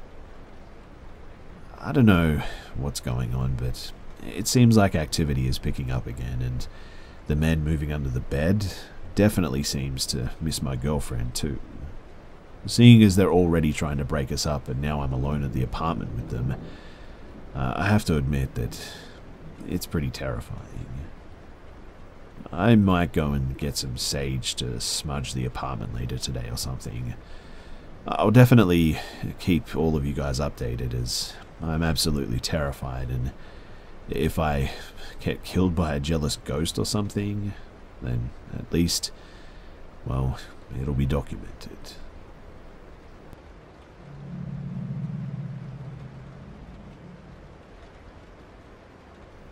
It was early spring of 2016. I had just turned 24 years old. My friend and I just reached our main spot to camp, Black Canyon Rim Campgrounds just outside of Payson, Arizona. We'd usually travel out here 2 or 3 times each year, I would say. It has some incredible views and is only a couple of hours away from the city. For the most part, this area was pretty secluded too. A privately owned convenience store rested a few miles away, with a small town 20 miles before that. The entrance was a dirt road, directly off the highway, with a campground sign at the start of the road, marking local wildlife, any fire hazards, and generally news relevant to camping folk. The pathing is mostly linear, with maybe one fork spanning several miles.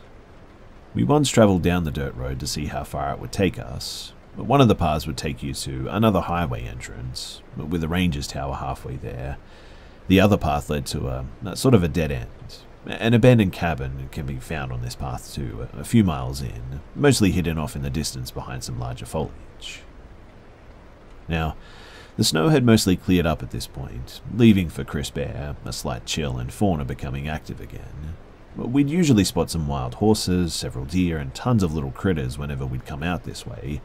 It really was the perfect time of year for a relaxing trip to get away from the city for a few days. We got in around 4 p.m. on Tuesday. It was late for us, as we'd usually try to get out by noon at least. This trip was pretty spontaneous though. We both had work during the coming weekend and decided to just go for it. The sun was setting fast though, and we still hadn't even picked our spot to camp. There were maybe 2 other groups, both families, parked somewhat close to the entrance, only a few hundred yards away from the highway. This time around, we just wanted to get away from humans for a while. The customer service jobs will do that to you, let me tell you. We drove down the dirt road, past our usual spot, and finally we picked the perfect area, a small clearing just hanging off the edge of a hill. The whole valley could be seen from this area too, with a beautiful sunset. This would have been our main spot from then on too, if the next night's incident never happened, that is. We agreed to get a campfire going, and would just avoid building a tent this trip. We didn't have much time to do so anyway, and her car wasn't that uncomfortable. I'd sleep in the back seat, and she'd take the passenger seat. With the windows slightly ajar, we'd have a few blankets for each of us, and would fall asleep into that unrivaled slumber. And the next day went fairly uneventful. We just sort of decompressed. But I had this strange feeling throughout the day though, like we were being watched. There were crunching of leaves just out of sight every few hours, but I figured that it was just the local wildlife doing their thing. My friend didn't notice anything unusual too, so I didn't dwell on it. Night came and the feeling just still hadn't gone away though. My friend must have felt something she didn't vocalize though, because she took some sleeping pills. She didn't usually need to take them on her camping trips. The nature's ambience was enough to put anyone to sleep, I thought. Anyway, it was nearing 1 a.m. and my friend dozed off in the passenger seat, while I attempted to wind down in the back. I leaned against the side window behind the passenger seat, legs outstretched to the car's back door. The window opposite me was rolled down slightly, with a cold breeze flowing in. I'd been on my phone just scrolling through Facebook or whatever when I heard something outside. A few crunches of the fallen leaves, several paces outside the car. I whispered to my friend, "Hey, did you hear that?" But she was already out. I put my phone down and listened intently for a minute or two, but there was nothing. It must have been a small animal, curious of the camp. I went back to my phone, scrolling through social media. About 10 minutes had passed, I guess, when I heard it again. It was right outside the door, though, this time, and I lowered the phone. My eyes took me a minute to adjust from the light of the phone into the deep dark of the woods. But as I turned my phone away from me, the backlight illuminated the window above my feet, and to this day, I cannot get the image out of my head. Two dirty, scabbed hands held onto the window, the fingers wrapped inside the car. The nails were long, unkempt, and dark. Behind the window, a silhouette of a face was pressed against it. The breath would create condensation every few seconds, but all I could make out were the reflections of those empty black eyes. I couldn't move, I couldn't scream. It felt like an eternity, the staring contest between me and this thing. Thoughts were repeating incessantly in my head. Why haven't they run away when they saw that I noticed them? What were they planning? Is this the face of death? After probably about 10 seconds of not doing anything, the hand slowly unclenched the window and receded into the darkness. The condensation on the window dispersed. Another couple of seconds passed before I heard the dreaded crunching sound melodically fading into the distance. But I, still, just sat there. I mean, what the heck just happened? Why didn't I do anything? Why am I still not doing anything? With that thought, my body shot into adrenaline. I pounded on my friend's seat, waking her up from her slumber into a dizzy confusion. I unlatched and kicked open the back door and took a moment to scan the area. Whoever they were, whatever that was, it was now gone. I scrambled to pick up any important camping supplies that we left outside and just sort of crammed everything into the back seat and trunk, periodically looking over my shoulder, listening for those footsteps. I slammed the back door shut and there they were, a grim reminder of the horror that just happened. 2 handprints imprinted on the window. I quickly wiped them off the window in panic, a reaction to erase the event, I guess, but I jumped into the front seat, started the car, and floored it out of there. My friend, finally coming to, asked me what the heck I'm doing. "Listen, we gotta go," I said. "There's someone out there." I didn't see whatever or whoever it was while fleeing the scene. Speeding down the dirt road, my friend insisted that I slow down, and eventually I did. We reached the highway, and I proceeded to drive 20 or so miles before we reached a Denny's where my friend asked for us to stop to eat and explain everything. The nightmares, they subsided a few months later. My embarrassment, it continues to this day, for the state of shock that I was in at the time, that is. Everybody says that you either have a fight or a flight instinct, but I'm confused whether I have either. I mean, I just sat there and pretty much did nothing. I frequently tend to ask myself who was out there. Another camper messing with us? A resident of the abandoned cabin down the dirt road? Or maybe something more, I know it sounds ridiculous, but paranormal residing in the forest, watching lone, vulnerable campers as they drift off to dreamland. We'd still go camping there in the years ahead, but we never went too far from the highway. Whatever it was, I hope that that was the last that I've seen of it.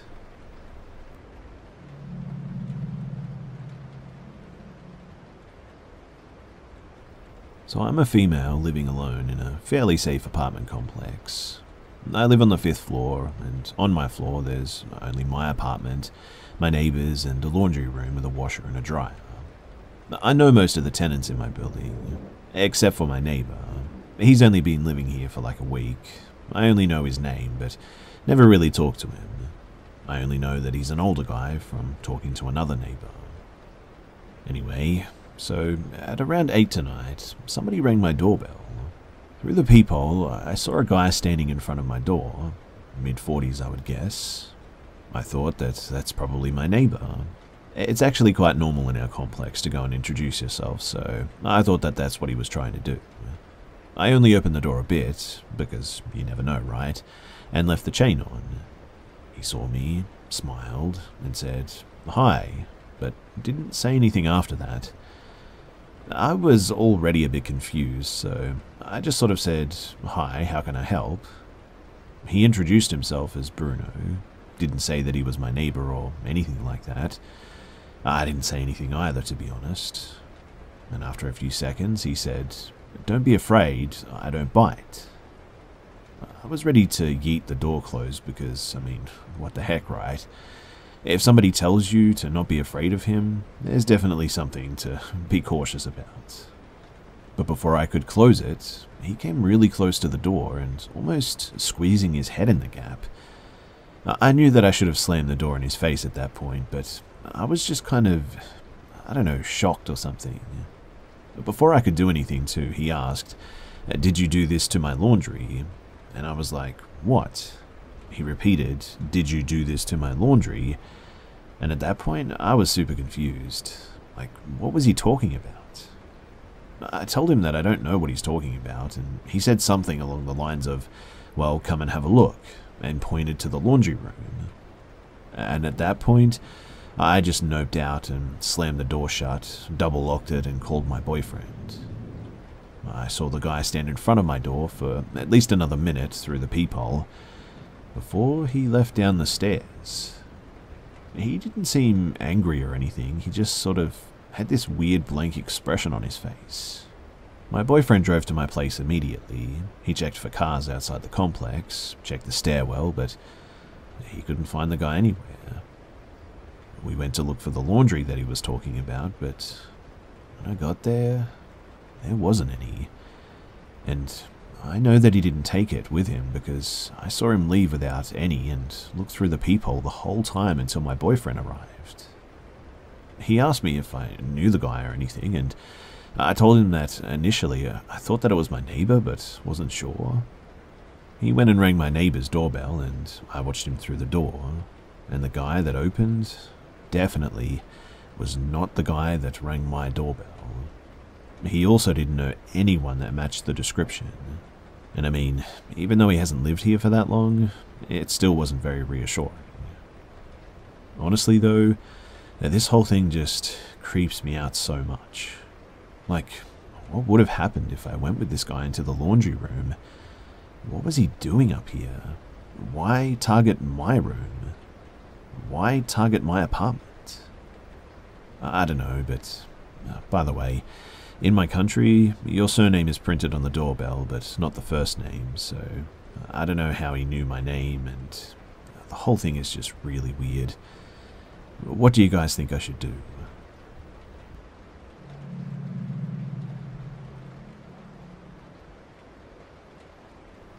I live in a 3-story, 4-bedroom new build house.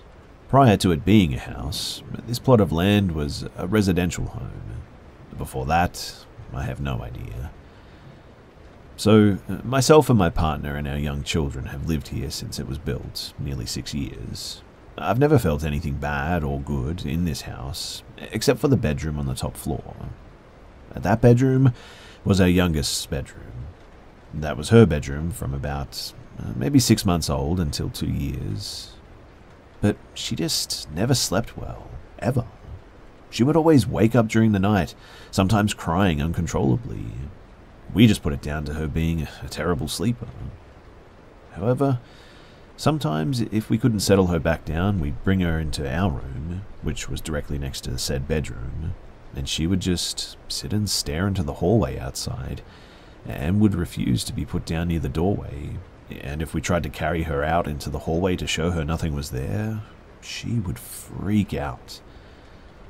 She no longer has that room as a bedroom. She shares with her older sisters now. The middle child, our boy, now has that bedroom, and he claims to feel fine in there. However, when it was our youngest bedroom, when she'd wake in the night, my partner would always go downstairs to make her a bottle, and I would go in and comfort her. And while comforting her with my back to the door, I would always, I don't know, feel like there was something or someone watching me. Anyway, that's the backstory, but during a conversation that we were having as a family tonight, myself and my partner were talking to the oldest boy, 15-year-old, and our youngest just so happened to sleep in her brother's room last night. He was at a sleepover at a friend's house and she wanted to escape the younger ones, but we asked her how she slept. It was a totally normal question, mind you. We certainly didn't lead her answer or anything. It was one of those, how did you sleep last night sort of questions. We weren't prodding for anything, is what I mean. And she said, well, not so great. I felt on edge, like someone was watching me from the doorway. I wasn't scared, but I felt anxious. And how she described her feeling was exactly how I felt in the past when I would often be in there comforting our youngest. Neither my partner nor myself have ever spoken to the children about this before, so there's no way that she was just regurgitating what we've said. But man, I felt a shiver go up my spine when my stepdaughter said this tonight because it was so accurate. My partner even immediately looked at me as if to say, wow, that's exactly what we've said. Anyway, I just wanted to share my story and see if anybody else can relate. A friend has just recommended that we invest in some selenite to place in and around the room. But does anybody else have any other suggestions? And am I just overthinking this, or is there something more to it?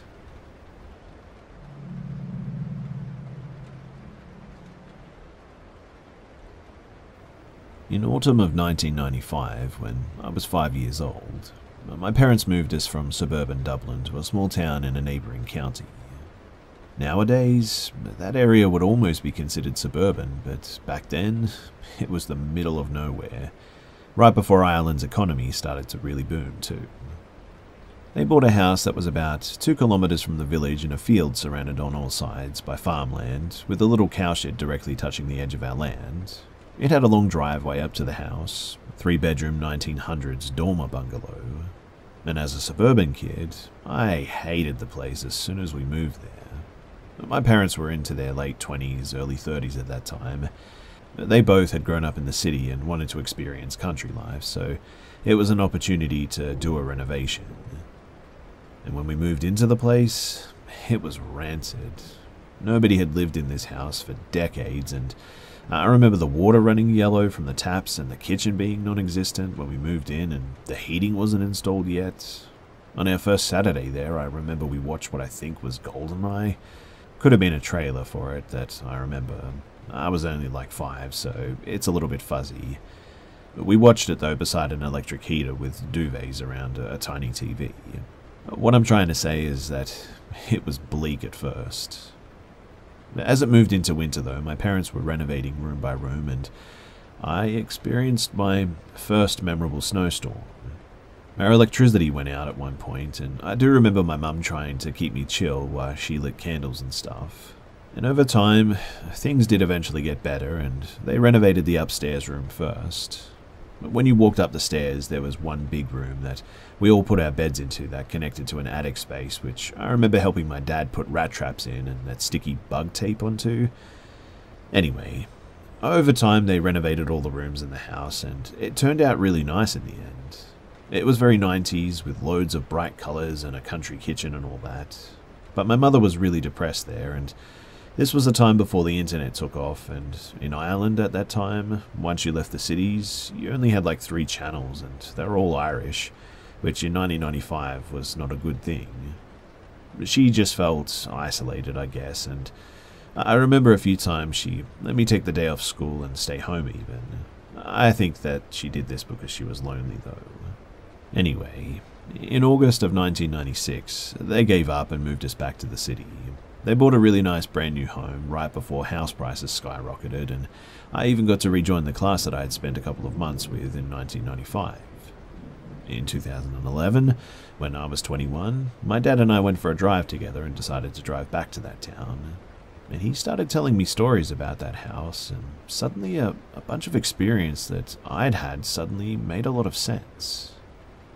So, remember that big room upstairs? My whole life, I've had this sort of reoccurring dream where I'm lying in bed, my parents are downstairs with my family over, and as I close my eyes, I can see shadows moving in front of me between the hanging lights and the bed, as if someone is sort of walking back and forth in front of me. And I've had that dream maybe 20 times, I would guess. My dad told me that one of the major reasons they left was because they felt the place was actually haunted, apparently. This was obviously news to me, but my mum was already depressed being alone there while he commuted into the city every day. But that she also had experiences that made it very difficult for her to be alone by herself. But both of them had also experienced the shadows and the lights, apparently, and he told me that once she was brushing her teeth in the downstairs bathroom and sort of felt a cold sensation, and then the back of her robe was pulled so hard that she dropped her toothbrush. But the bit that really freaked her out, apparently, was me talking to myself. My sister had been freaked out by this too. One night, and I remember this clear as day as well, my parents had friends over and I was playing in my bedroom, now downstairs, and I had an 80s arcade machine in my room that my dad had gotten somewhere. You didn't need to put change into it to make it work, but I remember very clearly that I was with a girl who wanted to know how it worked and stuff. And something happened, and she convinced me to get some change and try to force it in. I went to my mum and lied and told her that I needed £1 for the charity box school that they had given me. She gave it to me, and me and the girl tried to slot it in. My mum came in at one point, and she was really mad at me, because obviously I'd lied to her. I told her that the girl told me to, and my memory gets a bit foggy after that, but my dad in the car that night told me that there never was any girl, apparently, and that wasn't the first time that I'd seen her. The other time, I was playing in the front garden at the gate, and my dad noticed me talking to myself. He came over and told him. He came over, and apparently I told him I'm just talking to the girl. And I do remember him being like, okay, that's nice, and not making a sort of big deal about it again, that there was no girl. One time when they weren't looking and I was with her, she actually touched me for the first time. And this is the only time that I remember that I really thought as a kid that something was strange. She sort of touched my hand and then just immediately disappeared. I mean, I was 5 and I didn't know what had happened, but one minute she was there and the next she was gone, and I had this incredible need to take off the t-shirt that I was wearing. It felt like that feeling when you know that there's a spider on you or something. I ran up to the house though and into my room and pulled my clothes off, stomping on them. My mum noticed this too, but I really don't remember anything after that. Anyway, the old house, the smells of rotten eggs and the birds constantly flying into the windows were creepy enough without all of that too, but it apparently really sunk in with my dad when he was at the mechanics in town one day, making small talk, and one of the lads said, "You're brave living in that place," because apparently it had been abandoned for years and had been known locally as a very creepy spot that people would stop and look into on the country walks and stuff, wondering about it.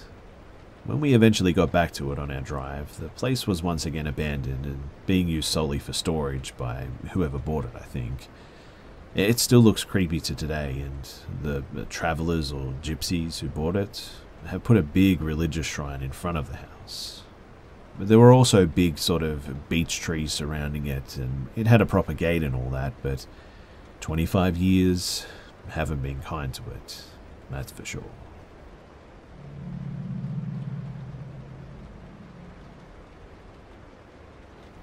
When I was 18 or 19, I decided to go metal detecting this park that was in the heart of the ghetto. Saying that this place is in a bad part of town too is really an understatement. There are regular shootings that occur at it, and the parking lot around the area is filled to the brim with dirty needles. And maybe I was stupid for detecting at this location, but I guess I just didn't care. I mean, I'd previously hit the spot and helped this old bum find a missing piece from his bicycle. But anyway, when I went here this time, it was like 4:30 in the morning. I drank like 8 cups of coffee and had this beat-up, rusty 1980s bounty hunter metal detector that my grandpa got at Radio Shack and left to me when he passed away. And I started on one side of the field, then began moving across it in a sort of rust-to-scan sort of pattern. I found mainly just Corona caps, pennies, and sprinkler parts in the end, but I was at about the middle of the field and got a hit that seemed like it could have been a dollar coin or a ring or something, so I started digging it. I dropped my detector on the grass and pulled out this really big knife that I had to start cutting a plug, and as I was digging, I sort of looked around me every few minutes to keep a good view of my surroundings. At one moment, I looked behind me and noticed that this older, heavy-set black dude sort of looked a bit like Wesley Willis, who was super far away from me, was starting to get a bit closer. I assumed that he was just a guy at the park, so I kept digging, but kept my eyes on him. It's worth noting too that he couldn't have seen my knife from the angle that he was at, just my detector and bag of findings. He started getting closer and closer to me, and I got really suspicious at this point. I started wondering what his deal was, and I don't think that he saw I noticed him, because just then, he started charging me, like running full force towards me as fast as he could, with his eyes aimed at my gear. I stood up as fast as I could, and he saw my knife and immediately yelled, "Oh man, I didn't mean any trouble. I'm sorry, man," and then just ran away super fast. To be honest, I was more confused by the situation than startled, I guess, but I still got out of there pretty quickly because that, after a little bit of reflection, could have been a very close call.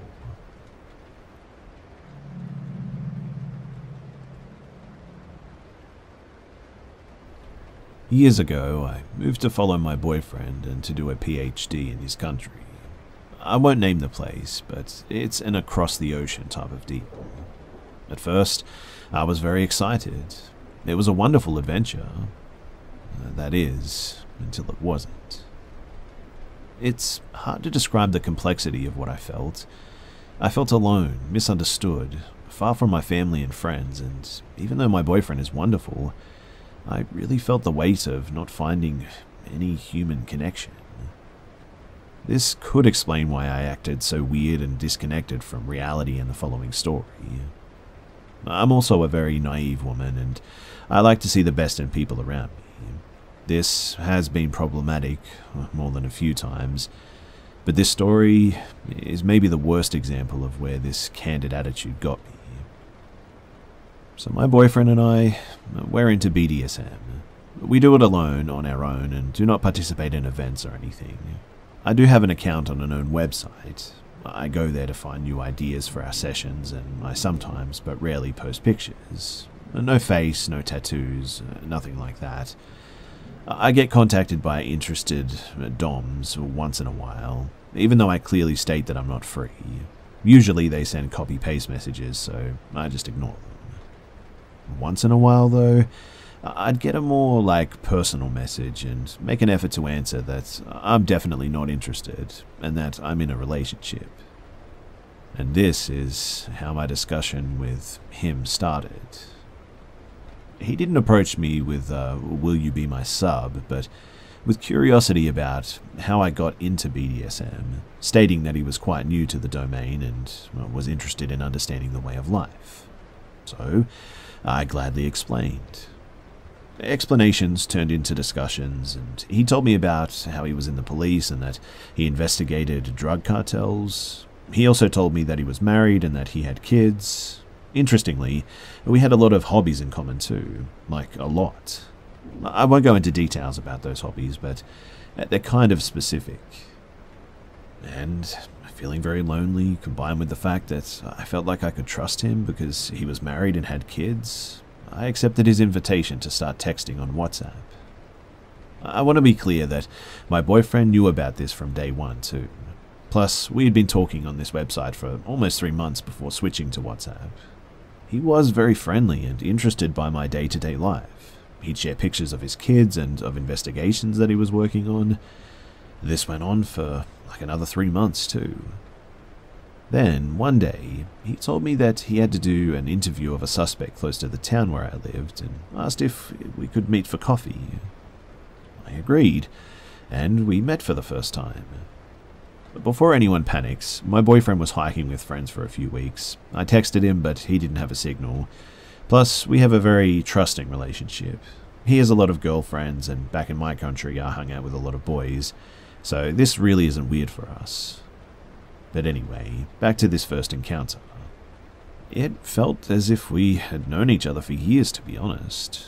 We had a great time from the beginning, and I was so happy that I'd found a friend far from my country, and he knew that I loved reading thrillers and enjoyed murder investigation videos, so he showed me his gear. Handcuffs, sampling kits for small investigations, other restraints, etc. It didn't feel weird at that moment, but afterwards, I kind of understood that this could have been a way for him to show off what he could do. However, as the night went on, after grabbing drinks from a nearby bar, he forced me against a wall and kissed me. I was shocked, really, and barely managed to push him off me. I told him that it was completely inappropriate, that he was married, and that I was in a relationship. He was really sorry and felt ashamed. He told me that he felt that there was something between us, and I was like, yeah, it's called friendship. I was disappointed, to say the least, and we parted ways. Days later, after he apologized over and over again, he called me to meet up. He wanted to take me for a ride in his hometown. It's a pretty place. He's got a bike and he wants me to enjoy the scenery in his country that I barely know. And I agree. It is his hometown. He works there. He lives there with his wife and kids. Surely I'll be okay. In short, I wasn't. Again, he kissed me, tried to push for more, in the middle of a park, mind you. A park where he brought his children to play on the weekends.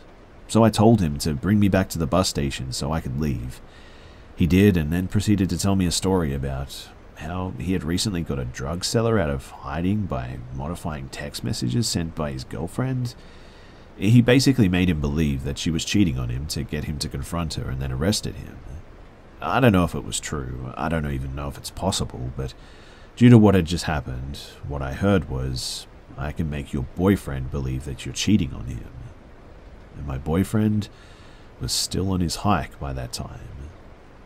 We did talk once every few days, and I told him everything about the moment that he had some cell signal. Meanwhile, I was confronting this guy about that. His behavior was really strange as he went from, I'm sorry, I think I'm in love with you, to, if you tell the cops, who do you think they'll believe? Their colleague or an immigrant? I got scared, and tried to cool things down with him. I just felt that he could go crazy at any moment. He clearly wasn't used to girls refusing him. At that point, I thought that it would be safer for me and my boyfriend to maintain contact with this guy, albeit with less enthusiasm than before. But after understanding how obsessed he was, I blocked him from all platforms where I knew that he had an account. But he found me. He even sent me my address, asking if I'd loved living in that particular part of town. And I never gave him my address. I guess that he could pull some strings at the station to get my info. He even came to visit me at my job at one point. I was so scared that I just played it as if everything was okay. I told him my boyfriend wanted me to cut ties with him because he was angry about what had happened, which was true, but I also wanted him out of my life. I didn't know how he would react if I told him, however. This guy insisted that I loved him, though, that I could be his mistress, that my boyfriend didn't have to know.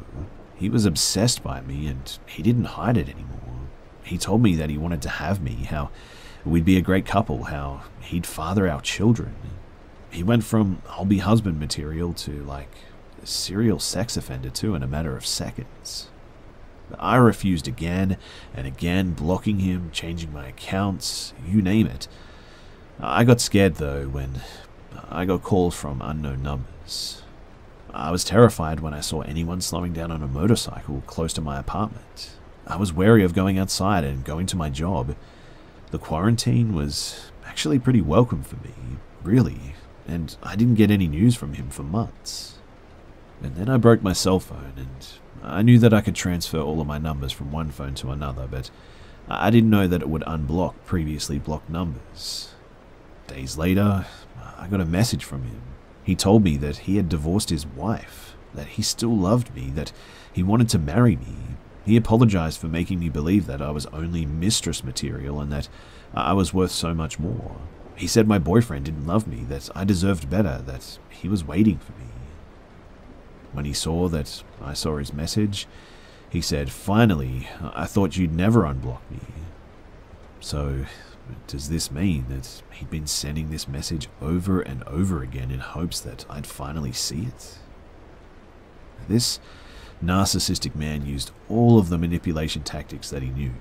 He had told me before we met in person how he had learned those skills to toy with criminals, to have them tell the truth and admit crimes.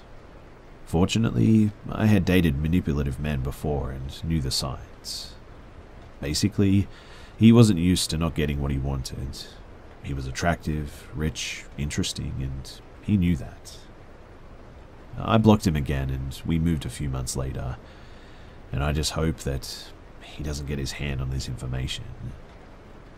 I believe that his last move was trying to hack into my Instagram, as I got a notification that someone from his hometown had tried to connect to my account. This obsessed cop who has chased me for over a year now, it's terrifying, to say the least.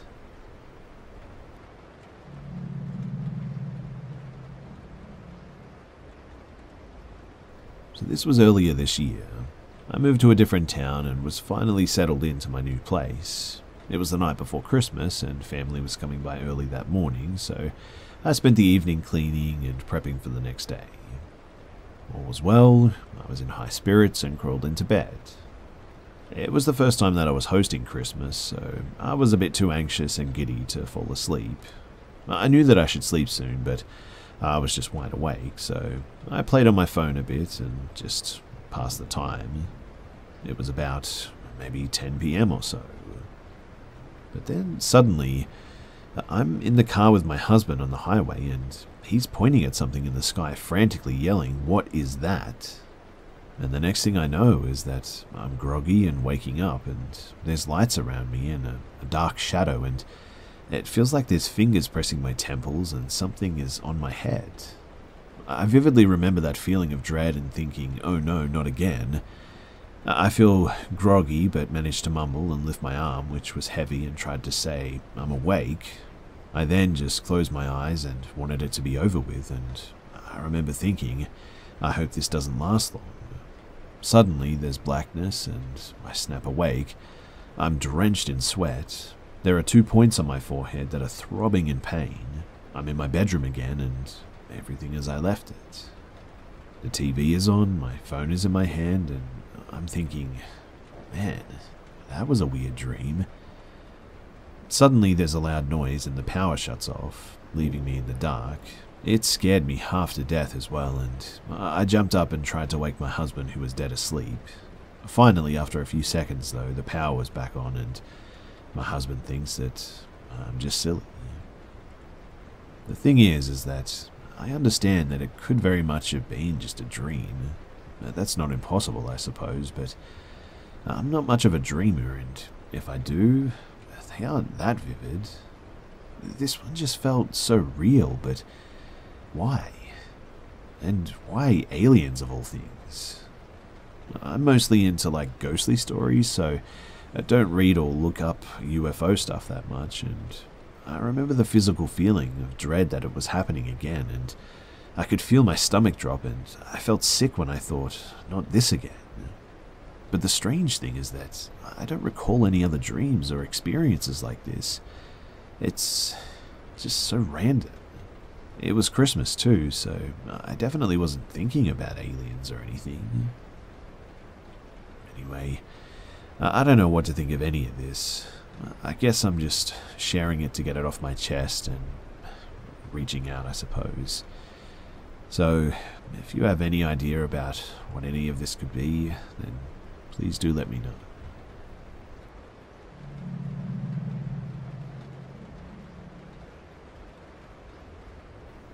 I'm a security guard for an alarm response company.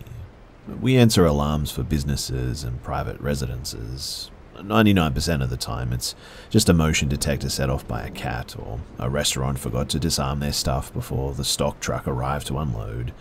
Just stuff like that. But in this case, I was called out to a house where the back door alarm was set off. Like, it thought that someone opened it. The owner was out of town, but she was alerted by her app and had her mother meet me there. We checked the door, and it's locked. We figured that maybe someone tried the door, but it didn't budge, setting off the alarm. But there's a light on inside. The mum mentions this to the daughter on the phone. The daughter says that she isn't sure if she left the light on or not. It's a good idea to make people think someone's home, but she just isn't sure. But that gave me a bad tingle. The mother wanted to go inside to check. However, she didn't have a spare key. The neighbour did, but they were asleep and Mum didn't want to wake them. So I fill out my papers and go back to my normal patrol route. But an hour later, the same home sends out an alert. I'm the only one in my city zone, so I answer it again. And when I pull up, police and CSI are there talking to the mother and the now awake neighbour. They're reviewing the video footage sent to them by the daughter. I look at the footage, and 4 armed men wearing masks and hoodies came out of the bathroom a minute after the mother and I left. They proceeded to rob the place. They had broken in and locked the door behind them for appearances, and they were the ones who turned on the light. The mother told me 3 guys had robbed her daughter's home about a month before this. Somehow they knew when this girl was going to be out of town. They appeared smart, desiring a quiet robbery without conflict.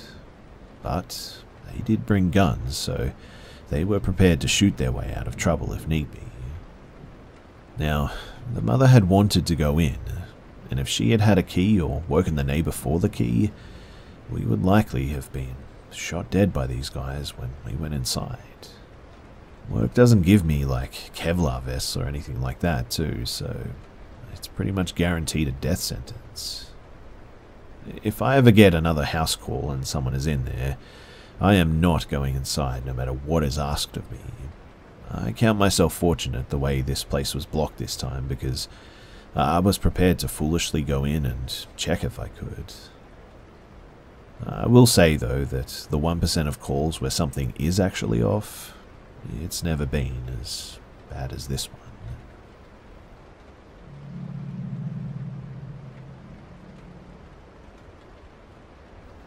So I was around 5 to 7 years old when this happened. I lived with my mum and my 2 sisters. I would see my dad on Wednesdays and Saturdays. We lived in a 3-bedroom, 1-bath house next to a funeral home. I used to share a room with one of my sisters, and when I'd wake up in the middle of the night, I would always run into my mum's room and sleep with her because I was scared. So, I come home one night from my dad's house. After a short while of being home, probably 20 to 30 minutes, I decide that I'm going to act like I'm sleeping in my bed, and when my mum comes to check on me, I'm going to scare her. So I crawled into my bed, and for some reason I just immediately passed out.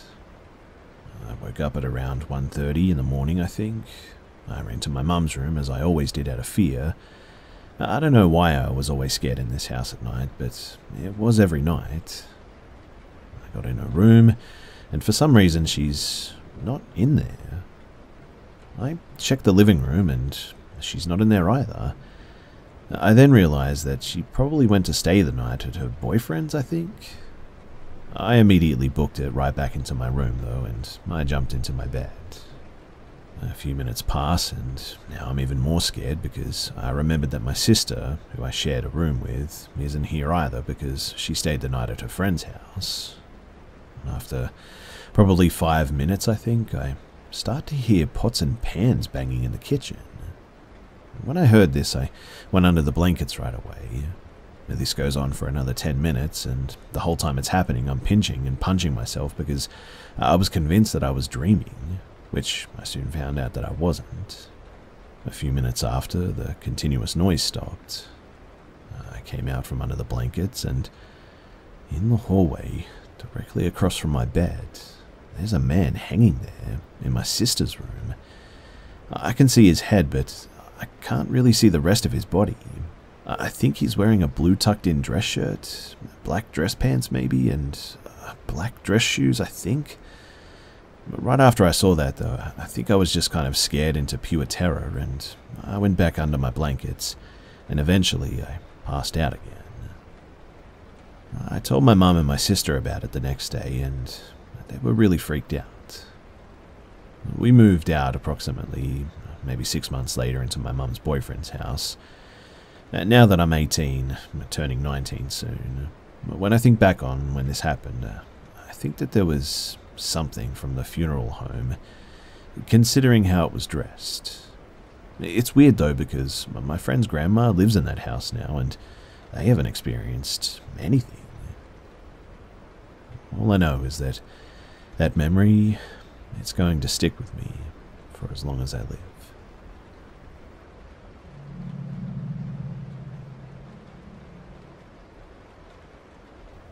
So I was in sophomore in high school when this happened, and I haven't gone back. It's midsummer in New England, and my best friend, his name's Andy, and I are just hanging out. I live on conservation land, so aside from the houses at the very front, there are pretty much no other developments, and woodland that spans for acres and acres. The state put down some paths, so I suggested that we go exploring one day. We geared up, I brought my pocket knife, sprayed down on bug spray, and headed out my backyard. Now, we hadn't explored too much, but I did know the area somewhat well, so we decided, to heck with the trails, we're going to be real men and forge our own path. We enter the woods, thickly forested with pine, maple, and oak trees, and make notches in the trees on the way so we can find our way back. It's around noon, so I'm not too worried about it getting dark. After all, the sun sets around 8 PM in the summer. But just in case, I keep track of it. We walk deeper and deeper into the woods, about 15 minutes, and the forest just seems to come alive. Bugs, frogs, birds, everything in this forest is loud. Slightly irritating, truthfully, but it's nice to take in the sights and the sounds, I suppose. But soon we stumble upon a peculiar scene. A perfect circle, probably 20 feet in diameter, that spans from the ground all the way to the sky. I'm perplexed, but Andy is curious, so we decide to go in. The first thing that I noticed, though, was that the overgrown weeds and the grass that surrounded us, they stopped at the perimeter. All vegetation past the line is just dead. Not bare, but just dead, crunching under our feet. I don't just mean the grass either, but the tree limbs that extended in there are also bare, like leaves down the branch until it crosses this line, and then they're just dead. Being the middle of summer, nothing should be dead, and I've never seen a branch behave like that, to be honest. It was at this point, too, that I'm beginning to feel an extreme unease. I turn to Andy and ask him if he feels uneasy, and he says that he feels like we're being watched. I agree. And it's then that we notice the strangest sense that I've ever felt. The entire forest immediately goes silent. Not in rest, but in what feels like maybe suspense. Whatever the case, I'm feeling extremely uneasy now, and I know that we need to leave. We run out of there following our tree marks, and when we get back to my house, the forest is back alive. Ever since then, too, every summer, every winter, a snarl of branches, sometimes leafed and sometimes not, sort of reveals a path through the forest there. I swear, too, that whatever was watching us from that circle that day, it continues to watch that path around that time of year.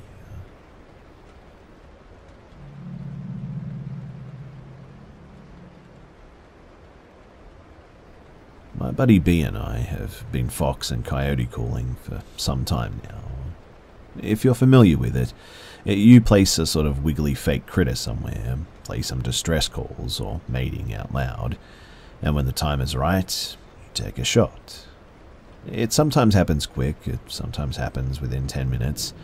Anything longer and you move on to the next area.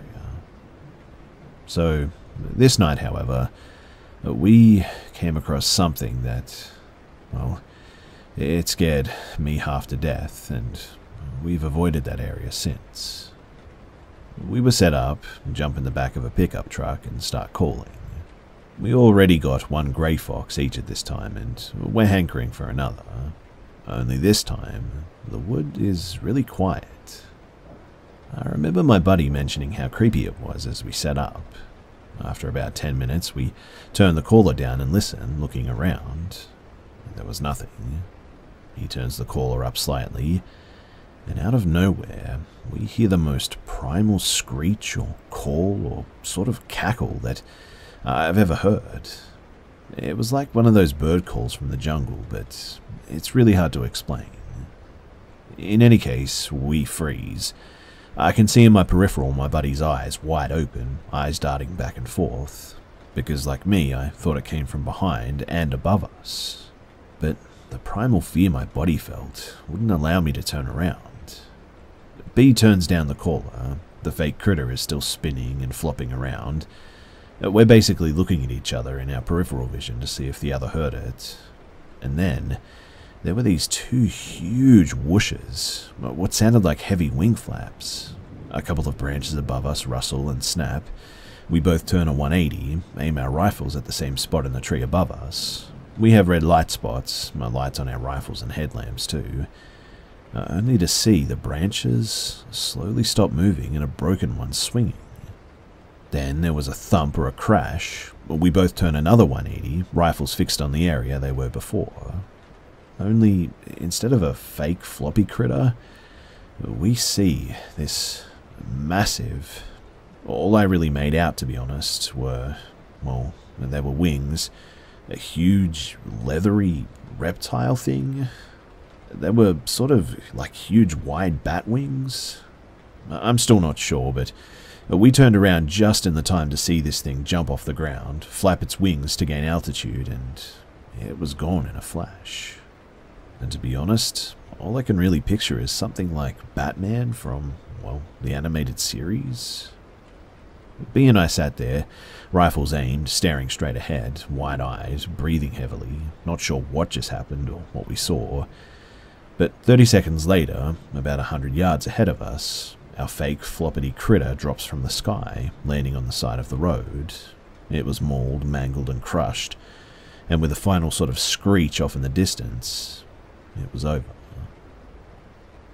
We wait about another 30 minutes and retrieve the caller, and then we just skedaddle right out of there. To this day, we've convinced each other that what we saw was some sort of a ginormous owl. Even if we joke about seeing something like pterodactyly, there's still a serious minute where we basically tell ourselves to just shut up. It must have been an owl. And we actually took a break from calling for a bit. So, years later, still hunting, trapping and calling, I now carry a harpoon gun with me every time and any time I enter my local woods. Whatever that thing was, it owes me a fake floppy critter, and in turn, I hope to hunt it and put it in my trophy case.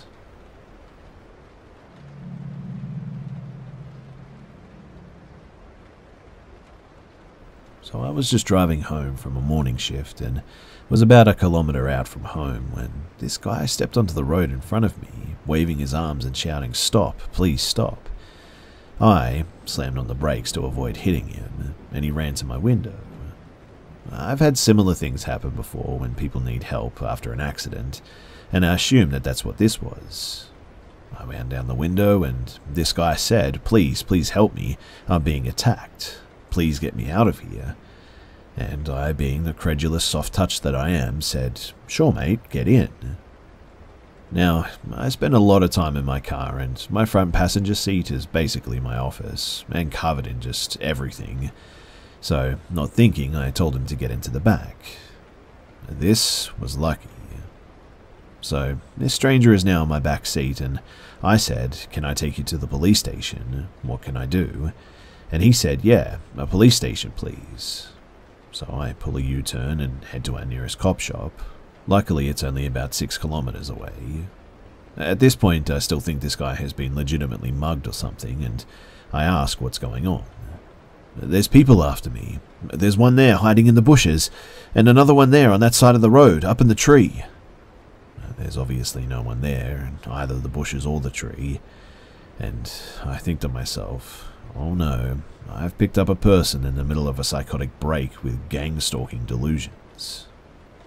"Okay, mate, well, let's get you to the police station and get you sorted, alright?" I say, trying to sound reassuring and calming, and he seems responsive and says, "Thank you so much." Police station's just out on the main road, only takes us a minute to get there. And man, I have never wanted a cop car to appear in my rearview mirror so much in all my life.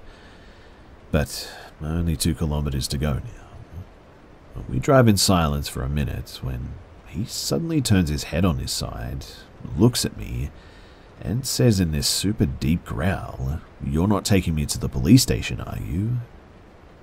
"Yeah, mate," I say. "Sure I am. We're almost there. Just hang on, alright?" "You're one of them, aren't you? This was your plan, wasn't it? I'm getting chased and you just happened to show up at just the right second? Where are you taking me? Let me out!" He starts thrashing around in the back seat, pounding the cushions with his fists and flailing wildly. And just then, we come around a curve, and there is the police station. "No, mate. Look, there's the police station there. We're turning in right now, okay?" And we did. And he calmed down. He said thank you and ran inside as soon as I parked. I gave him a few minutes to tell his story to the cops, then went inside and told the desk sergeant what happened, just for context. I don't know exactly what was going on with this guy, but man, I'm so glad that I was close enough to that police station to get there in time.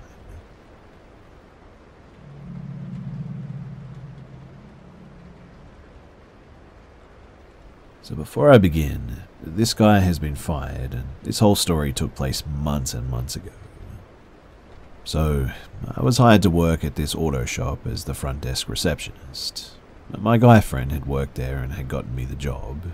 I checked customers in, checked them out, answered phones, entered voices, blah blah blah. Now, at this time I got hired, I was freshly 15. I do act mature for my age and all that stuff, but I was still technically a kid. I was also the only girl working there. Now, my 2 managers, their names are Peter and Alvin. Peter was my main boss, and he had a dry sense of humor, but he was cool to be around. Alvin was more openly humorous, and he was pretty pleasant in general, I suppose. And then there was this third guy. His name was Chester, and he was 40 with a girlfriend, as well as a 13-year-old daughter. He was very exuberant, very loud.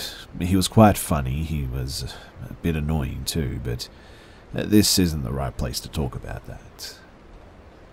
Anyway, it started off decent enough. He would tease me like a boy on the playground, like pull my hair, poke me, stuff like that.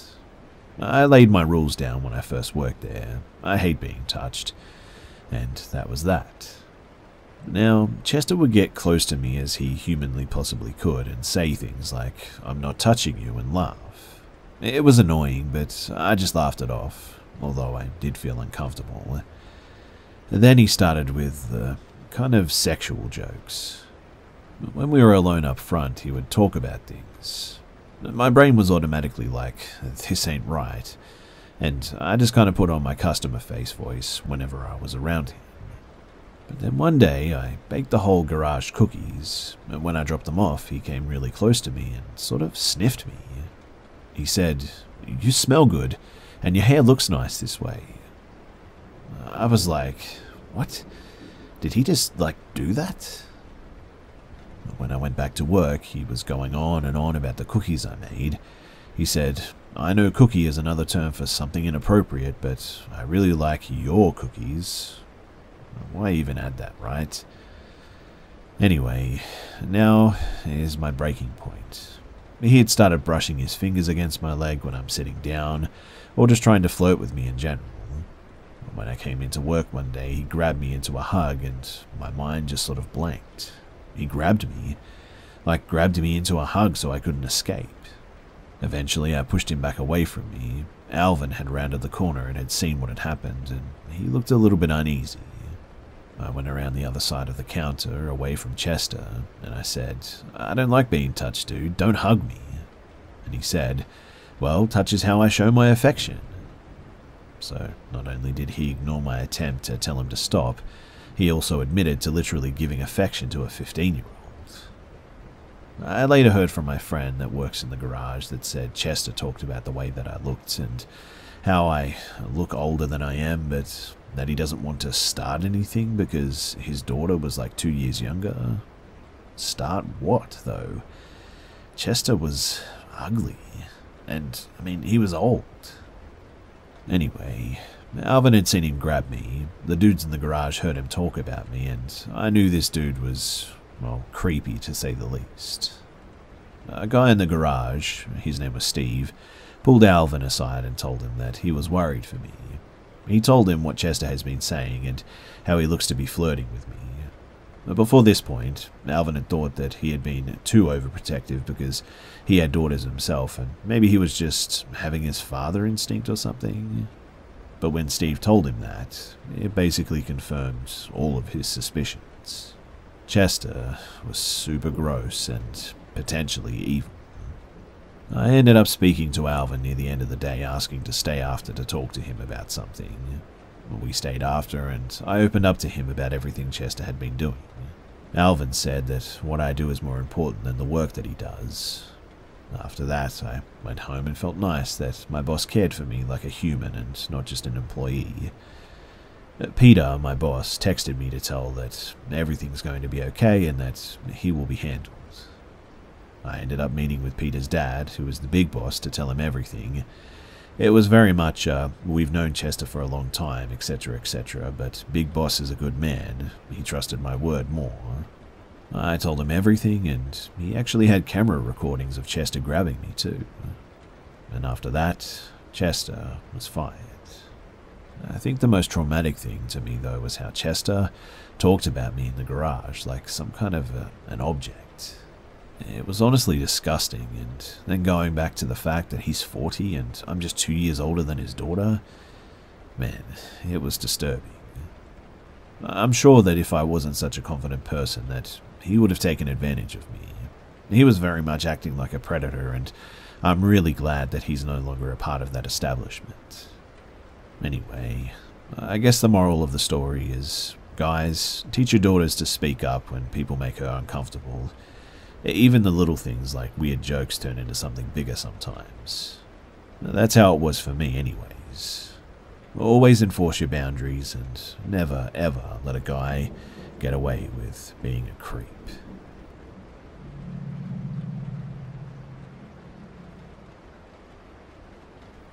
So when I was young, I was super into the paranormal and would read as many true life accounts as I could.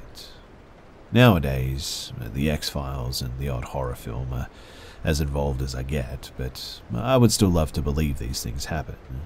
I also really love science though, so I struggle to accept these things exist. That being said, this is definitely the craziest thing that has ever happened to me, and I've never had anything like it before or since. It might have just been a night terror, but anyway, here's what happened. A few years ago, I'd been ill for a couple of days. I literally never get sick, and it was a running joke at work that I'd never taken any sick days. I'd been feeling a bit groggy though, and I had a fever, so was finally off work for a day or two. Anyway, the night in question, I remember being woken up because my bed was going up and down like a seesaw. I was super disorientated about what was actually happening, but it also seemed like the bed was in the air for this to be happening. But quite aggressively, there was a definite seesaw motion. That I remember. There was also a kind of whooshing or a rushing sound, and the best way to describe it, that I can think of anyway, is the white noise equivalent of light, if that makes sense. It was basically a total sensory overload. I was lying on my back trying to figure out what was going on, and my left arm was at a 90-degree angle to my side, stuck rigid against the bed. I remember looking at it and thinking, oh no, I can't move. It was almost anchoring me to the bed as all this was going on.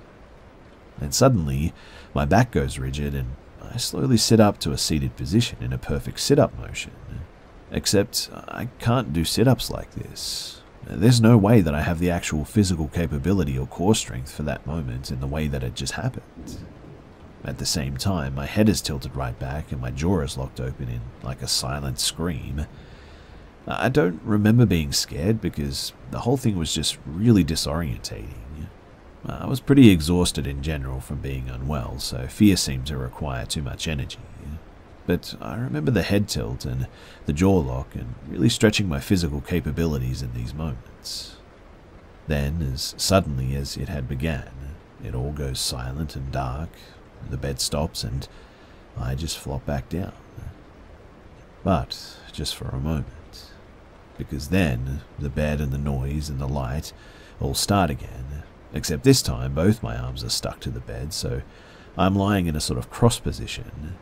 I remember thinking very vividly that if I can get my arms free, the whole thing will stop. This was like the only moment of clarity in the entire experience, along with the less defined knowledge of something very bad causing this. I don't know what it was, of course, but all I could think was that, or maybe feel is the better word, is that this thing was very bad. There was also a less defined knowledge of a good force being around, and freeing my arms was what I had to do to win this battle, as it were. Eventually, I managed to yank my arms free of being stuck, and at that moment, everything stops. And then I have a very brief moment of being a bit worried or panicked, before I literally pass out and I guess go back to sleep. Now, I've had dreams and nightmares lots of times, but I've never had anything like this happen before or since then. It was an entirely different experience, and I thought maybe a hallucination or my fever breaking, but it was just some next level crazy, that's for sure. I also don't know if a fever breaking or a hallucination can do something like this. I'm inclined to believe that it was just a hallucination or a hyper-realistic dream, but I wasn't that ill, and I've definitely been a lot sicker without the bizarre experience. Anyway, who knows what it was. Maybe it was just a night terror, though terror wasn't really a prominent feeling. Maybe it was a visit from an unfriendly something or other. Maybe it was aliens. I don't know, but I would like to hear what you guys think.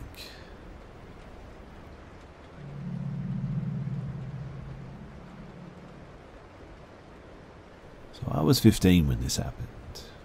I was laying in bed watching TV. I had the house to myself as Mum had went to get groceries or something. But when the credits to the show that I was watching came on, I saw in the reflection of the black screen someone standing by my doorway. At the moment that I saw this figure, I froze. I was completely paralyzed with fear to the point that my head started heating up. I felt like I was about to faint, to be honest, but somehow I racked up the nerve to turn my head and see if someone was actually there, and to my relief, there was nobody. I guess I must have just been seeing things, or so I thought. I went back to watching TV when minutes later I received a text from my neighbor letting me know that Charlie, my dog, was out on the street. My neighbor is really old and has poor eyesight, so I assumed that he was mistaking Charlie for another dog. Nevertheless, I looked around to confirm that Charlie was indeed missing. After calling his name and receiving no response, I stood up and headed downstairs towards the living room, as Charlie likes to rest there, and on my way I noticed the front door was open. When I saw this, I instantly got chills. It was at this moment that I realized that the figure that I'd seen earlier wasn't just me seeing things. I immediately proceeded to walk out the door, but as I proceeded, the sound of footsteps running down the stairs could be heard from my position. I bolted out of there as fast as I could, and I ran straight to my neighbor's house. I told him what had happened, to which he responded by calling the police. The police came to my house, and they inspected the place. They couldn't find anyone, except for a switchblade that the intruder must have dropped as he bolted out of the house upon hearing the sirens of police cars about a mile away, I think. I think back to this day quite often, and I often think that if it wasn't for my neighbor's text, I'm sure that I would have made the headlines that evening.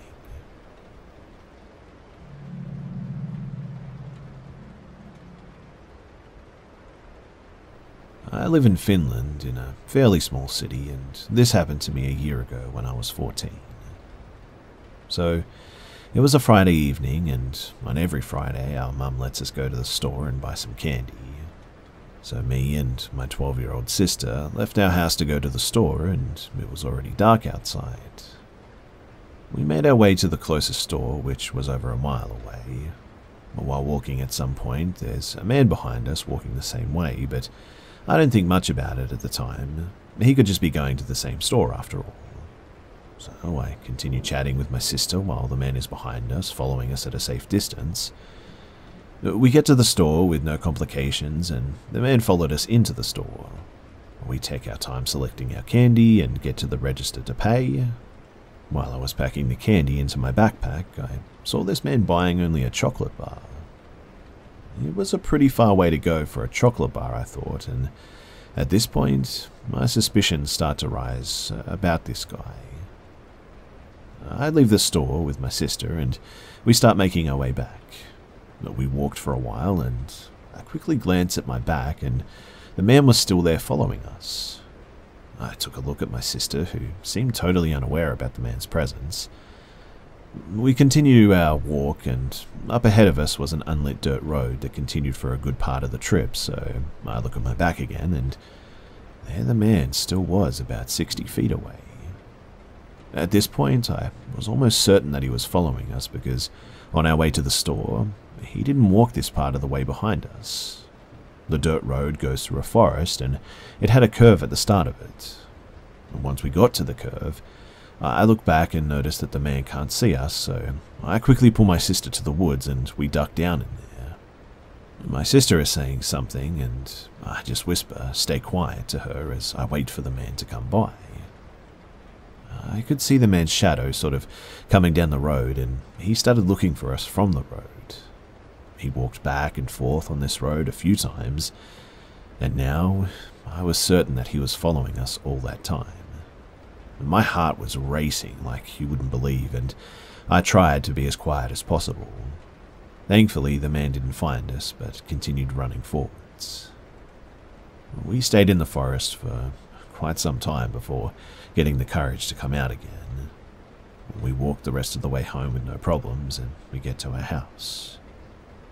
We eat our candy and have a good evening, but that really did bother me for a while, and especially my sister too. Thinking back on this still gives me chills, and the thought of getting caught in that situation, in the middle of the woods with no one around, it really creeps me out, and I try not to think about it too much. I know for a fact that that guy was up to something no good, and I'm just glad that I had the intuition to step into those woods when I did.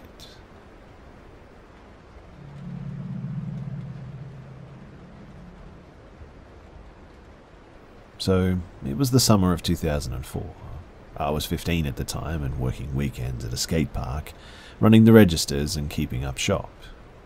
I was the only female employee there.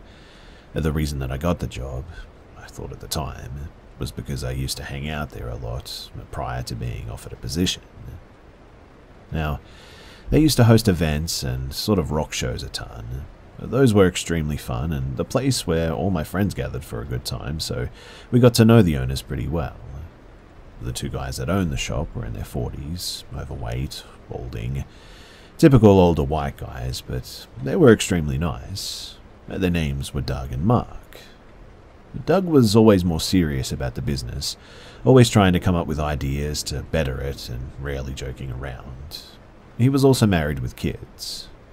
Mark, on the other hand, seemed like Doug's minion, I suppose. What I mean is that he was usually out running errands, making calls, or cleaning the shop. He was a single guy, he was very outgoing and silly, so we always had fun with him around until, well, one day when the fun just stopped. Before I tell you about the scariest moment of my life, I think, I'll inform you of the events, or I'd like to call them red flags leading up to it. So, on one occasion, we were hosting a show where a local metal band was playing. There were lots of people there, kids and adults alike. They were skating and running up and down the ramps and the bowls and stuff, just generally having a good time. Then Mark suddenly came up behind me as I was talking with my friend Katie, and he all of a sudden just picked me up and swung me over his shoulder and started tickling and spinning me around, right in the middle of this crowd. I laughed it off and was yelling for him to stop in a sort of giggly way, but I was honestly a bit creeped out by that, as he had never touched me before, even in a friendly way. Even at 15, I found this pretty inappropriate for a man in his 40s to be so touchy on me like that. But after about a minute, he put me down and was laughing and apologizing. To be honest, I didn't think much of it because, like I said, it was in a crowd, and thought maybe I was just overreacting a bit. A week or two go by, and I noticed Mark was giving me sort of flirty looks and sticking his tongue out at me when he was around. Again, I didn't think too much about it, as he was a nice guy. I thought that he was just being funny. But one day, though, Mark called me into the back. We had two doors right behind the register that led into our stockroom, as Doug sat at the register on a business call. When we got to the back room, he picks me up, sets me on the washing machine and tells me that he wants to kiss me. I automatically shut him down, obviously, but he then tries to persuade to lift up my shirt. At this point, I'm really freaked out, and I'm just hoping Doug comes through those doors any second. Again, I firmly tell him no, as I hop down and proceed to walk to the front of the shop.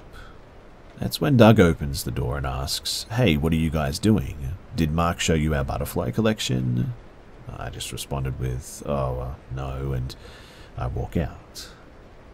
They both follow me. The rest of the day was pretty uneventful, and I just wanted it to end.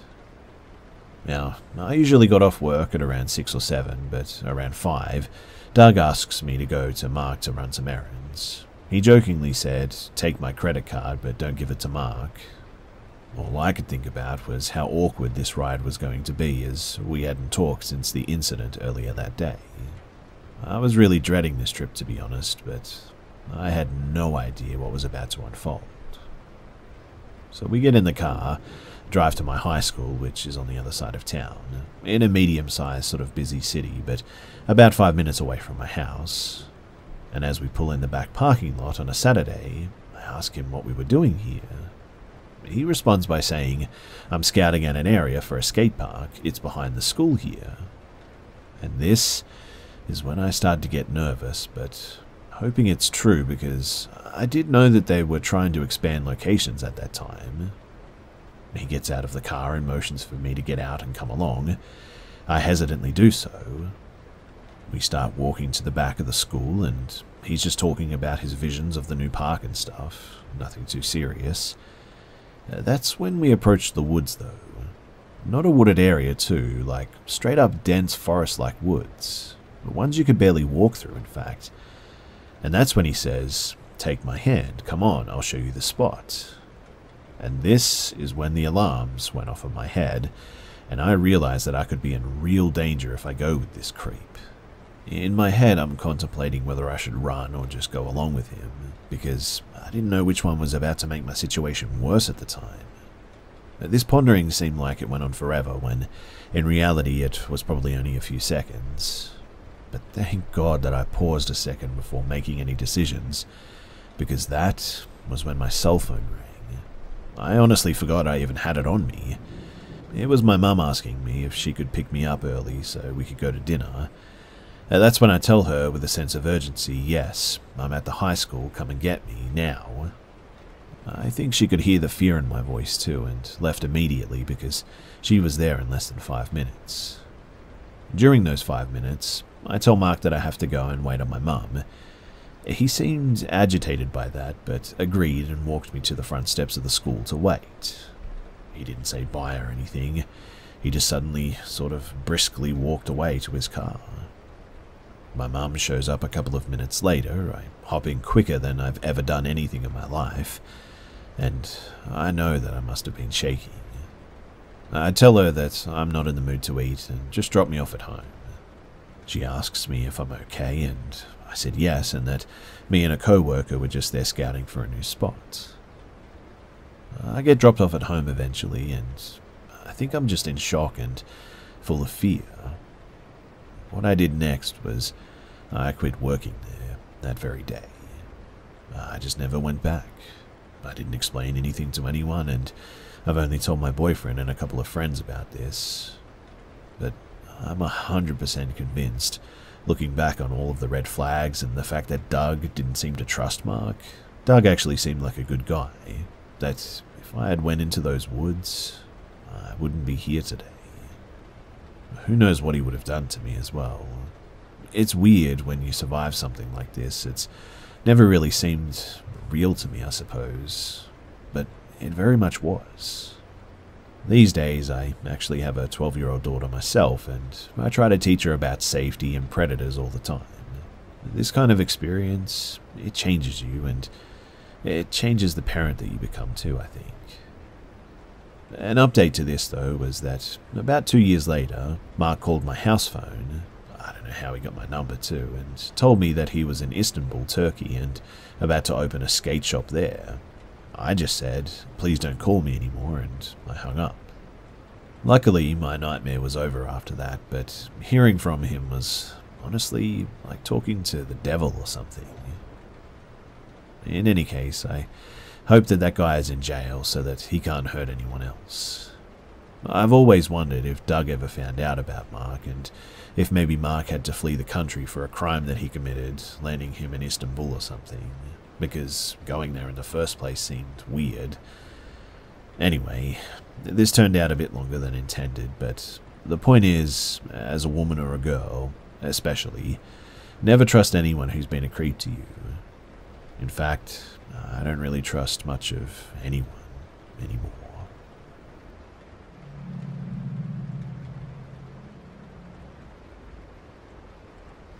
To tell you the truth, I really don't remember exactly how old I was when it happened. Probably 6 or 7, I think.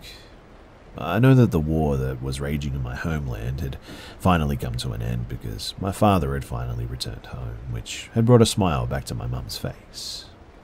They were finally able to visit relatives at the other end of the state, those that survived, that is. And while they were away for the week, my grandmother looked after me.